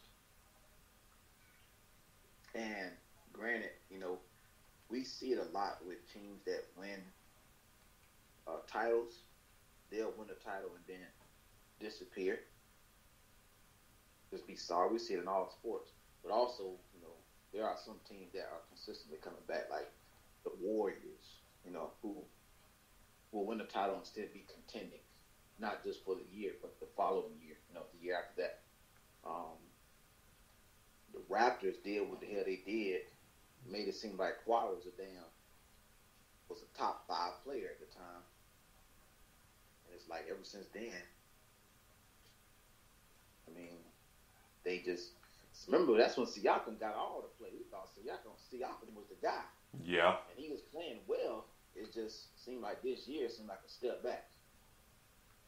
So, again, to your point, I don't know what they're doing now. Granted, you're in the East, so it just got a hell of a lot easier or softer in a sense. So maybe they find their way into the playoffs and make a push. They got a couple guys over there, they're kind of young, but it sounded like they were going to move Nunby, then they changed their mind with that. leaving me kind of confused on what Toronto is doing. Definitely. So I don't know. We'll see what's going on with Toronto. I think they make their moves in the off season. Real quick, Bones Highland to the Clippers. Denver gets a 2024 second round pick, 2025 second round pick. Clippers receives Bones Highland. I say good trade for the Clippers. I love that trade, to be honest with you. I definitely like that trade. I think it's it's upside for the Clippers. You know, you had a somewhat similar older player in Reggie Jackson. Now you traded for a younger guy in Highland who can grow, and he's hungry as well. So I like the deal for the Clippers. For the Nuggets, I mean, it probably don't hurt him this year, but you probably look into the well to get another young guard for your rotation for next season. And granted, you know, they did find Highland in the second round, so maybe with these second round picks, they can maybe find that type of guard again. Next trade, Josh Richardson to the New Orleans Pelicans. Spurs received Devontae Graham and 4 second round picks. I like this move for the Pelicans. One, you get rid of Devontae Graham, who's been kind of a real stinker for your team ever since he signed. 2, Josh Richardson, you get a nice veteran wing on your roster, and which you kind of really need at times. I love Herb Jones, Alabama guy, but there's right now, there's a ceiling that he can bring to you. And I think with Josh Richardson, you know, in late game situations, he can hit those shots that Herb Jones can't do yet. So I thought it was a good move for the Pelicans in my eyes. And then for the Spurs, for Devontae Graham, if he does well, he does well. If he doesn't, you know, I think they'll just ship him out. What's your thoughts on that, real quick? You said who again? Josh Richardson going to the Pelicans. Oh yeah. To be honest, the Pelicans have they're in that situation where they have so many guys, they're gonna have to figure out that rotation as well. No, I see McCollum. Don't know how long Zion. It seemed like with Zion, we just don't know when the hell he come back and how much of the usage you want to give him. Yep. At this point, you want to kind of keep him somewhat healthy. So putting too much on him is going to be something they're going to plan to not do. But I think getting a Josh Richardson, he's not going to be the ball handler as much on this team as he was with San Antonio. I think he's going to be less of that. I think he's going to be better back to his playing the 4 position. But I think that was a huge pickup. Devontae Graham, hell, we barely seen him even playing with the Pelicans. So I think that we don't see him that much either. I think he's going to get bought out. But he just fell out of rotation at some point. So for me, the Pelicans have so many guys. You know, you add in, Josh Richardson, I think that's a decent piece. But now it goes into having 2 or 3 different, rotations, and it kind of tells you they're making this move. It kind of tells you they're not expecting Zion back for a while, and they know they need to make. We talked about it. I think it was 2 or 3 weeks ago. We said, can the Pelicans move forward with how long Zion is out? And clearly they see that it's going to be a lot harder than what they thought in the beginning of not having him. So hopefully now this move kind of helps them press forward, because it just, let me double check. Look at the NBA West standings. The Pelicans are They are 7th right now. So they're gonna have to start stacking some dubs as well. And I think getting Josh Richardson, I think he'll make definitely he'll make a bigger impact than Devontae Graham. Yeah, I think so too. I think that'll be a good move. I mean, good move. It was a good move for the Pelicans. They had to do something. Next trade. Mason Plumlee goes to the Clippers in exchange for Reggie Jackson, who expects to be bought out. And Reggie Jackson is kind of rumored to go to the Phoenix Suns. We'll see if that happens.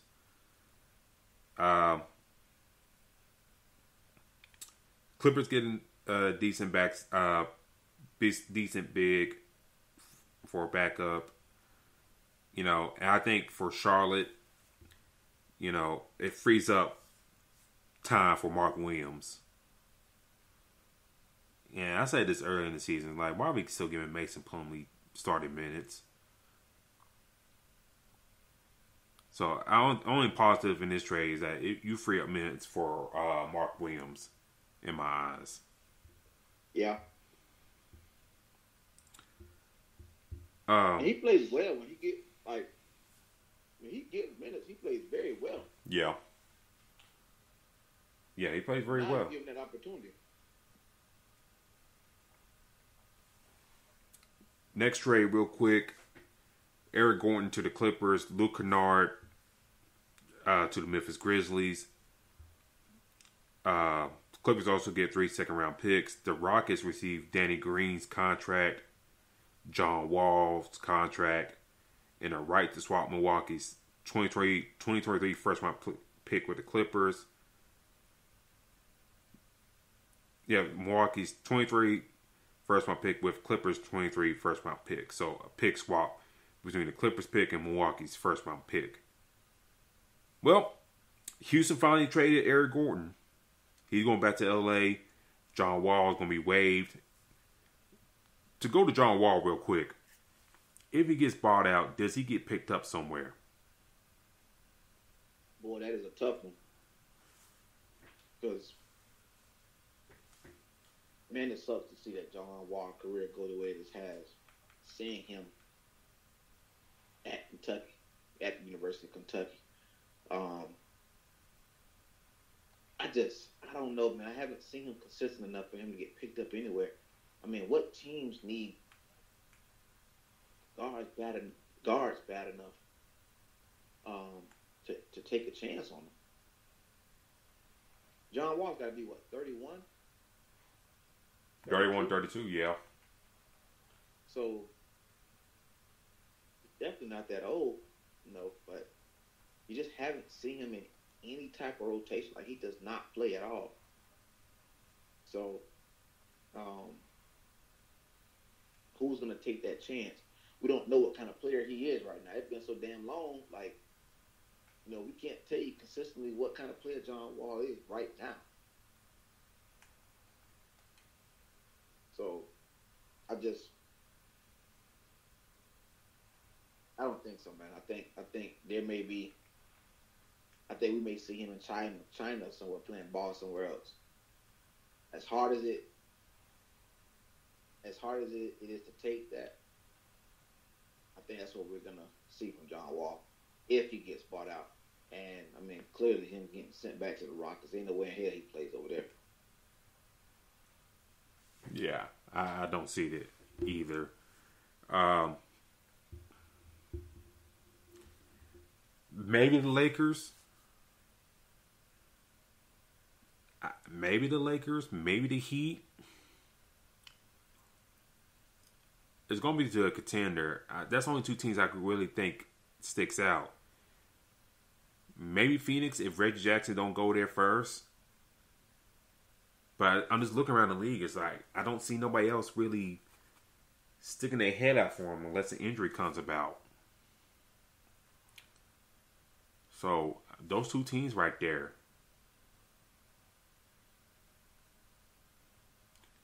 And with the Lakers, all the moves they made for shooting all that stuff, I don't think John Wall fits. Nope. Maybe not. But I just don't see that fit right now, unless an injury happens. So it's curious to see where he winds up.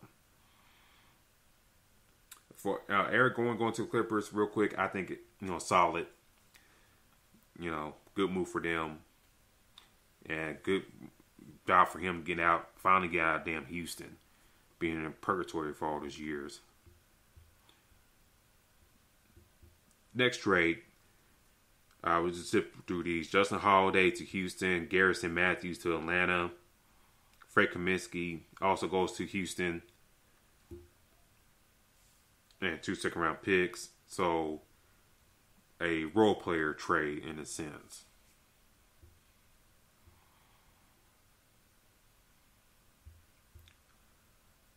Dario Saric and a second-round pick goes to the Thunder. Phoenix receives Darius Bazley.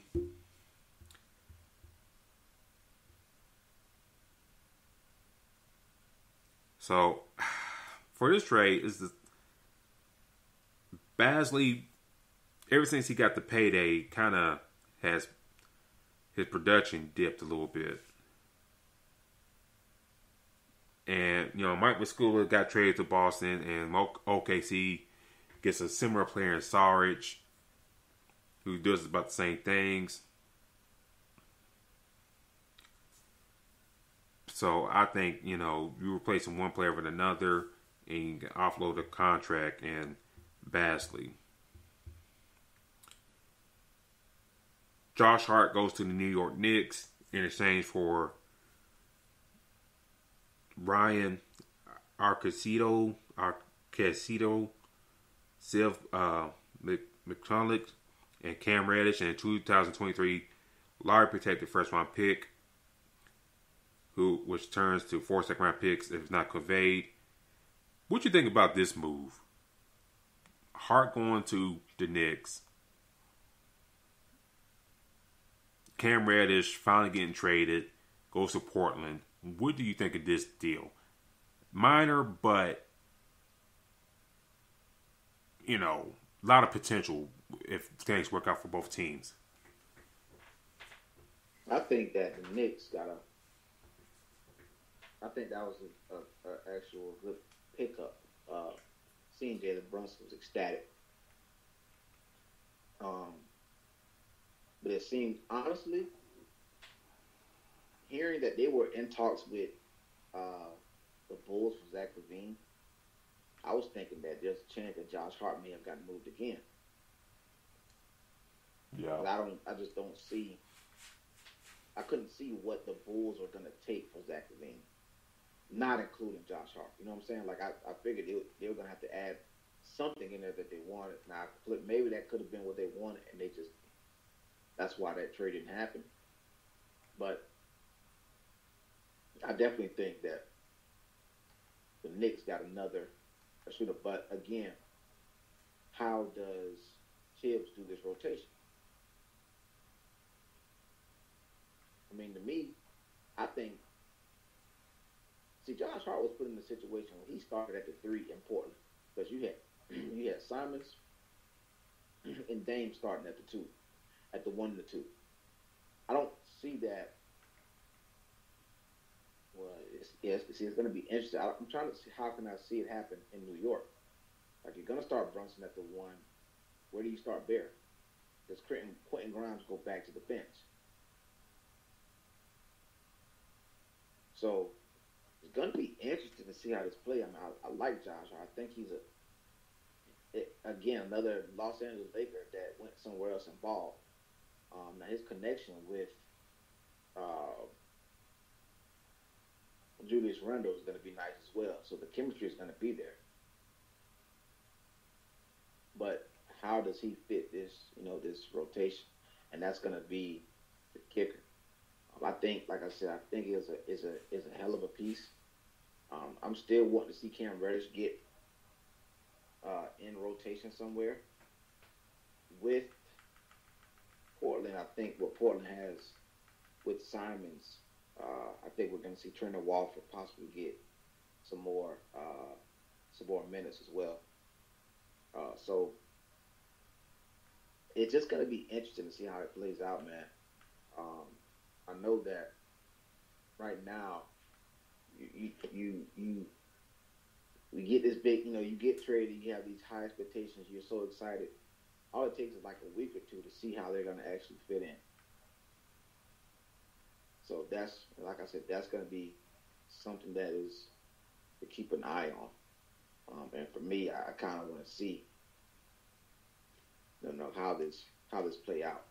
But I definitely love the fact that Josh Hart, is with Brunson and Julius Randle. I think that's a major pickup. Yeah, I think Josh Hart will fit in great with the Knicks. We'll just see how Tibbs plays him, but I think he fits in well. Jalen Brunson seems very excited. And Quentin Grimes, he's been okay, but it's just like a lot left to be desired there. And Tibbs really hasn't really explored the bench very well. It's just like he kind of searching for that 2-guard spot, and nobody really kind of grabbed the horns. Evan Fournier has been regulated to the bench. Derrick Rose to the bench. He really didn't really give Cam Reddish a try. So it just never really materialized. So maybe Josh Hart can maybe come in and, take some starter minutes away and all that stuff. That's what I'm saying. It just depends on how Tibbs does it in his rotation. Like, that's going to be very important. You never know how he goes about that. And that's always been the problem with Tibbs. Now that you got another shooter, another player on this team, how do you deal with it? To kind of wrap this up, you have Matisse Thybulle going to Portland, Jalen McDaniels going to Philly. We touched on Thomas Bryant going to Denver, him requesting the trade. I kind of hate that. I like Thomas Bryant, but I kind of hate that. But, if it's best for him, that's best for him. Then Mike Muscula going to Boston, to kind of, a big man to kind of stretch out the rotation a little bit, because Luke Cornett and Blake Griffin ain't doing it for you.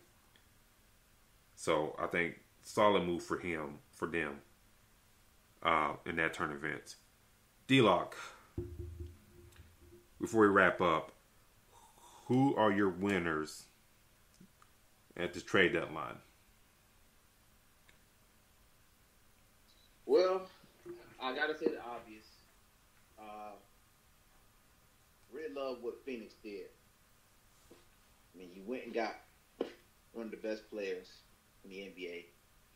Although he's injured right now, he'll be back. That puts you right back into the title contention. I mean, we talked about how Phoenix had a rough year. It seemed like they're still having that hangover from being in the NBA Finals a couple of years ago. This is what they needed. You had the situation with Jay Crowder not wanting to be there. Cam Johnson got hurt. He came back to send him packing. DeAndre Ayton, getting into it with the coach. So now you bring somebody in who takes the pressure off of Devin Booker, pressure off of Chris Paul.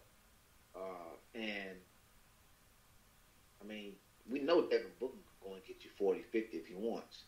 Now you got another guy that can go and get you 40, 50 if he wants. But also, don't forget, it seems like we've heard this before. The only difference is, I think you have a leader in Chris Paul that's not going to let this ship, be misdirected. So, for me, I think Phoenix is one. And the Lakers, we see what they are without LeBron on the court. We've seen it all year. Hell, we've seen it last year. They look like they're in shambles when LeBron is not on the court. They look lost. And now you go, and I include grabbing Hachimura, grabbing D'Angelo Russell, um, Malik Beasley, Jared Vanderbilt. These are some pieces. You just redid your whole roster. Now your rotation can fit.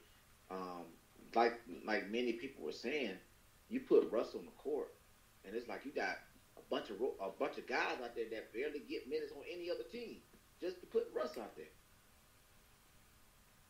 So now that you trade him, now you got all these other guys that can make a big impact, and that's a major win in LA. So I definitely got the Suns and the Lakers winning. For me, the winners, I go with the Lakers. I know it's obvious, but to get back D'Angelo Russell in the fold was a huge plus. He's still in his mid-20s, I believe. Let me double check that.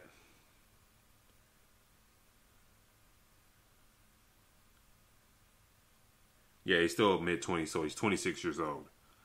So to get him back into the fold was a positive sign that they didn't let the past kind of hinder what they need to do right in the present. Getting Malik Beasley, another proven scorer, outside scorer, helps. Jared Vanderbilt, I'm kind of curious what he brings to the table, but it should be a solid defender at the latest, or, at least whatever we want to use. Mobamba is a wait and see for me. Javon Reed, they got from the Nuggets. We'll see how that goes about. And then also curious what they do in the buyout market. But, it sucks that Russell Westbrook never worked out. But, it happens. Sometimes fits don't happen. So I got the Lakers as winners because they kind of remade their roster, and now we'll see if they can make a push for a playoff contention. Not saying for a title, not saying make a deep run but you gotta get to at least top 10 and in the West, and they haven't made it to the top 10 yet so far this year. Another winner, the Phoenix Suns, like you alluded to, Kevin Durant comes to the fold, and to go along with Devin Booker, Chris Paul, to make that like one final run for a championship. DeAndre Ayton. It sucks that you gave up the wing versatility in Cam Johnson and Mikal Bridges, but to get Kevin Durant for the next 3-4 years, I think it's a great sacrifice you got to do. And we'll see who gets bought out in the buyout market, and we'll see if they go about that way. But Phoenix won pretty big right there. Other winners, I'm looking around. Not too many winners right now. If I'm being real honest with you, I know a lot of trades and stuff happen. I kind of like Mike Conley going to the Timberwolves just for point guard stability there. If I look at another winner, I like the Bucks getting Jay Crowder, especially for small ball lineups. Come playoff time, especially got teams like Boston and potentially Cleveland if they match up with them. So, all in all, those are the major winners for me. What about your losers? Who are your losers in this trade deadline this year? I hate to say it, but it's every year. But Orlando Magic, man. Right now, I know you got rid of Mo Bamba, but you didn't get anything in return. Doesn't seem like Patty Beverly's going to come, so I see that as a major loss. I think that, I consider a team losing as far as coming in trying to be a part of the trade just because. not making any key additions that is going to impact your team. All you did was help the other team. You didn't make a huge impact for yours. Now granted you created space, but it's just not enough. I would also say the Nets. Yeah. I mean, in this situation, I really like Mikal Bridges, but it's just the fact that you lost Kyrie and Kevin Durant in the span of about a week. I granted go get them with him. Now, to be honest with you, the guy on the team is Ben Simmons. Cam Thomas has a lot to say about that right now. So the Nets, I just feel like, you got a lot of draft picks, but it's more so of, to your point earlier, what are you doing? Like, what is your purpose? Like, what is going on? What are you trying to do? We don't know if you're trying to rebuild. We don't know if you're trying to compete or not. Trade away your biggest pieces, make us think that you're trying to rebuild, but then you keep a guy like Mikal Bridges, and they offer you apparently 4 first-round picks. So for me, I think that they are one of those major teams that lost. I just don't see what they're gonna do with that. Another team is Toronto. I mean, going to grab Jakob Poeltl, it's another team that you kind of like, okay, what's going on? Yeah. I mean, Anunoby was a hot person. Many people were talking about. I think Memphis was trying to get on. Pretty sure we know how young and the pieces that Memphis has. So you see those options there, and they don't close a deal. So I definitely see them as a loss. Another team too, my last one, is the Detroit Pistons. I mean, you drafted Sadiq Bey. Sadiq Bey was looking like he was starting to come into his own. He was making, strides. Anyway, I like what he was doing. You trade him away. Not only did you trade him away, you trade him for another big, and you already have 2 very young bigs right now on your team that are basically fighting for minutes. So now you're going to throw another one in the mix. And like you said, you go and trade for Marvin Bagley just last year. So, again, for me, hearing this earlier, this team is rebuilding, yes. And with that, I'll say this up front. I don't think Dwayne Casey is going to be there for that full rebuild. No. So at this point, don't forget, we're talking about the guy that got hired there for being the coach of the year. Now he's about to be out of a job somewhat, I think, sooner rather than later. So going through this rebuild is not doing anything at all. So yeah, the Pistons are definitely on that loser side for me as well. For me, I already explained about the Brooklyn Nets. I think they're a loser. I think not only losing Kevin Durant and Kyrie within days with each other, then throwing James Harden, everything's a mess. And then you left with a Ben Simmons that probably does not want to play ball, but he knows that if I just do well enough, I can score big money for the rest of my life. And now, come off season, you probably have to get rid of one of those first round picks to just offload him. So I don't know. I mean, I just don't know where the Nets are going. Like I said, Sean Marks should not have a job after this year. If he's still there and he gets to continue to be GM for this team, if Joe Todd feels sorry for him or something like that, then the Nets are going to be in the dumps for a while. Unless Guys like Spencer Dinwiddie, Cam Thomas, Mikal Bridges, and Cam Johnson, and Nicholas Claxton hold down the 4 and, turn to those George Karl Nuggets teams post Carmelo, then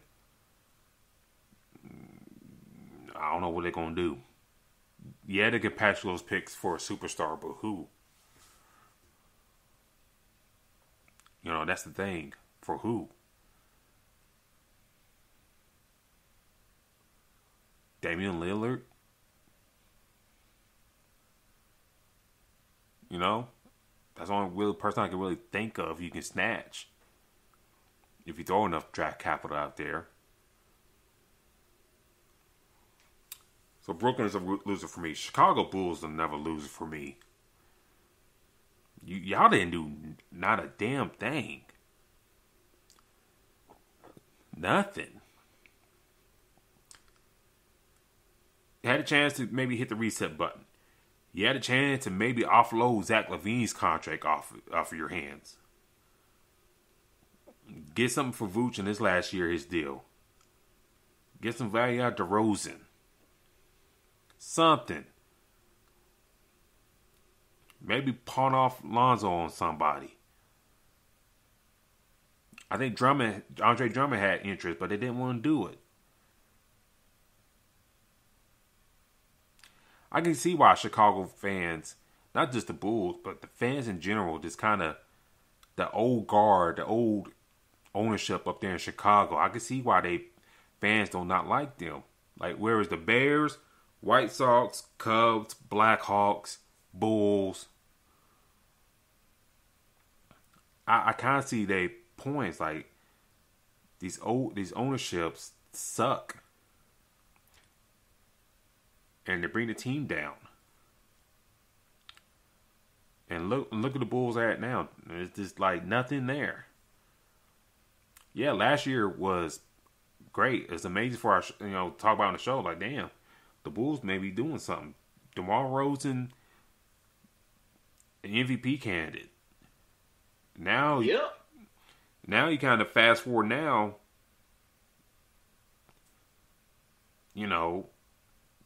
Nobody kind of don't like LaVine. Lonzo's knees are bad. Bad draft picks and Patrick Williams and Kobe White. It's just bad all around for the Bulls right now. Another loser for me. The Charlotte Hornets. I know they kind of trending towards the number 1 pick, potentially. Them and the Spurs and the Rockets. But the chance to kind of really get a reset and sell off Gordon Hayward and Terry Rozier. You got rid of Plumlee. That's a good thing. But to not get rid of one of those two guys, that's just bad. And then that's the thing. You gave Terry Rozier a bigger extension than we initially signed with y'all. That's the thing too. It's like, what the hell are y'all doing too? So Charlotte's another one for me. The Raptors, I don't know which way they're going. I'm curious to see what they do in the offseason. And you did not move OG for anything. Because I know teams were calling, especially in the West. There were like stories coming out, like in the Western Conference teams were calling about him. And you didn't get nothing. And going back to Masai Ujiri, sometimes he trying to do too much for his own good. And sometimes you got to sell off your assets. I mean, you sell off your players just to sell them off. You can't ask for everything in the world. And OG should have been traded somewhere. I don't know who had an offer what. Maybe something we leaked out here in the next couple of days. But OG should have been gone. He should have been gone somewhere. Wherever it's like to the Heat.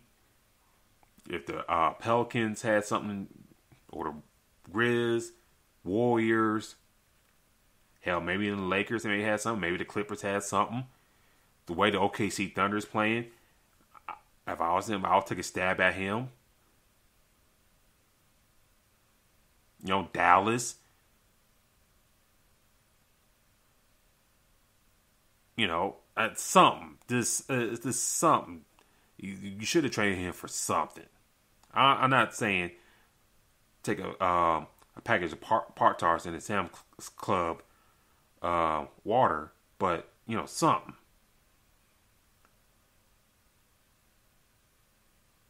And then I'm gonna throw a surprise to you on this loser real quick. The Memphis Grizzlies.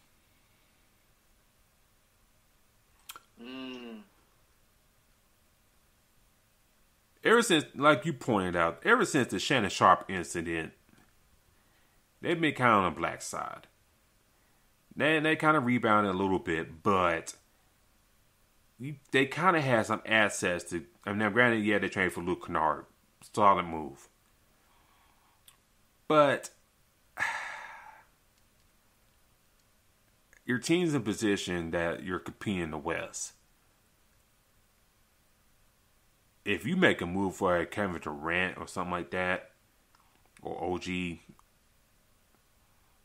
something like that, I think you gotta take that risk.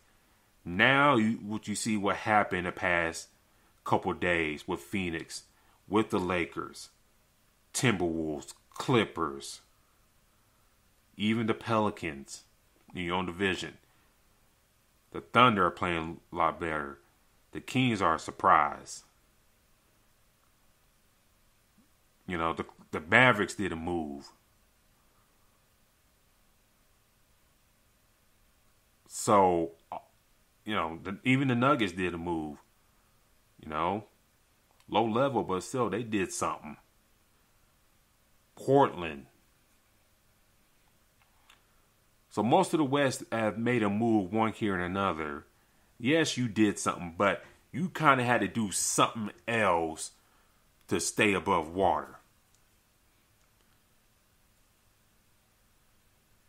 So, I think they should have did something, you know, in my eyes. And, you know, we'll see if standing pat was good for them or not. But I think they should have did something. But those are my losers there. You know, nobody else I could really think of. You know, there, to be honest with you. That's all I got for the losers right there. I think everybody else was cool. Boston really didn't have to do nothing. I mean, they did, but they didn't really have to do nothing. But I think everything kind of played out. You know, the people who had to make moves. Yeah, exactly. But this has been our show tonight, ladies and gentlemen. Thank you for tuning in with us on this special broadcast talk about the NBA trade deadline. D-Lock, how could the people find you on social media? Definitely find me at Black-813. Super Bowl is coming up, so I will be talking about that. Let them know they can find you at the page. You can follow me, the show on Twitter at FastBreakIESR. That's FastBreakIESR. Do check out iSportsRadio.com for all your latest shows, news, and feeds. The Super Bowl's coming up, so a lot of guys and gals will be talking about the Super Bowl here this weekend coming up. I do want to shout out to the chat. Shout out to the guys. Shout out to Larry B. Thank you, sir, for letting us go on live tonight. Talk about all the trade madness going on, the rumors, all that stuff. Shout out to Taryn Rodriguez in the chat. Thank y'all for staying up with us here tonight. I do have a Twitter account, Spawn4288, Spawn4288 on Twitter. I do have a show on the side called The Crooks Process. You can follow the show account on on Twitter, on Facebook and Instagram. The Crooks Process. You see the CP logo there in the profile pic. Probably won't do a show this Sunday because it's a Super Bowl. I think we talked about what we want to talk about We've done a Sunday show, so this will be it right here. So 2+ hours of trade talk, what's going to happen, all that stuff. And,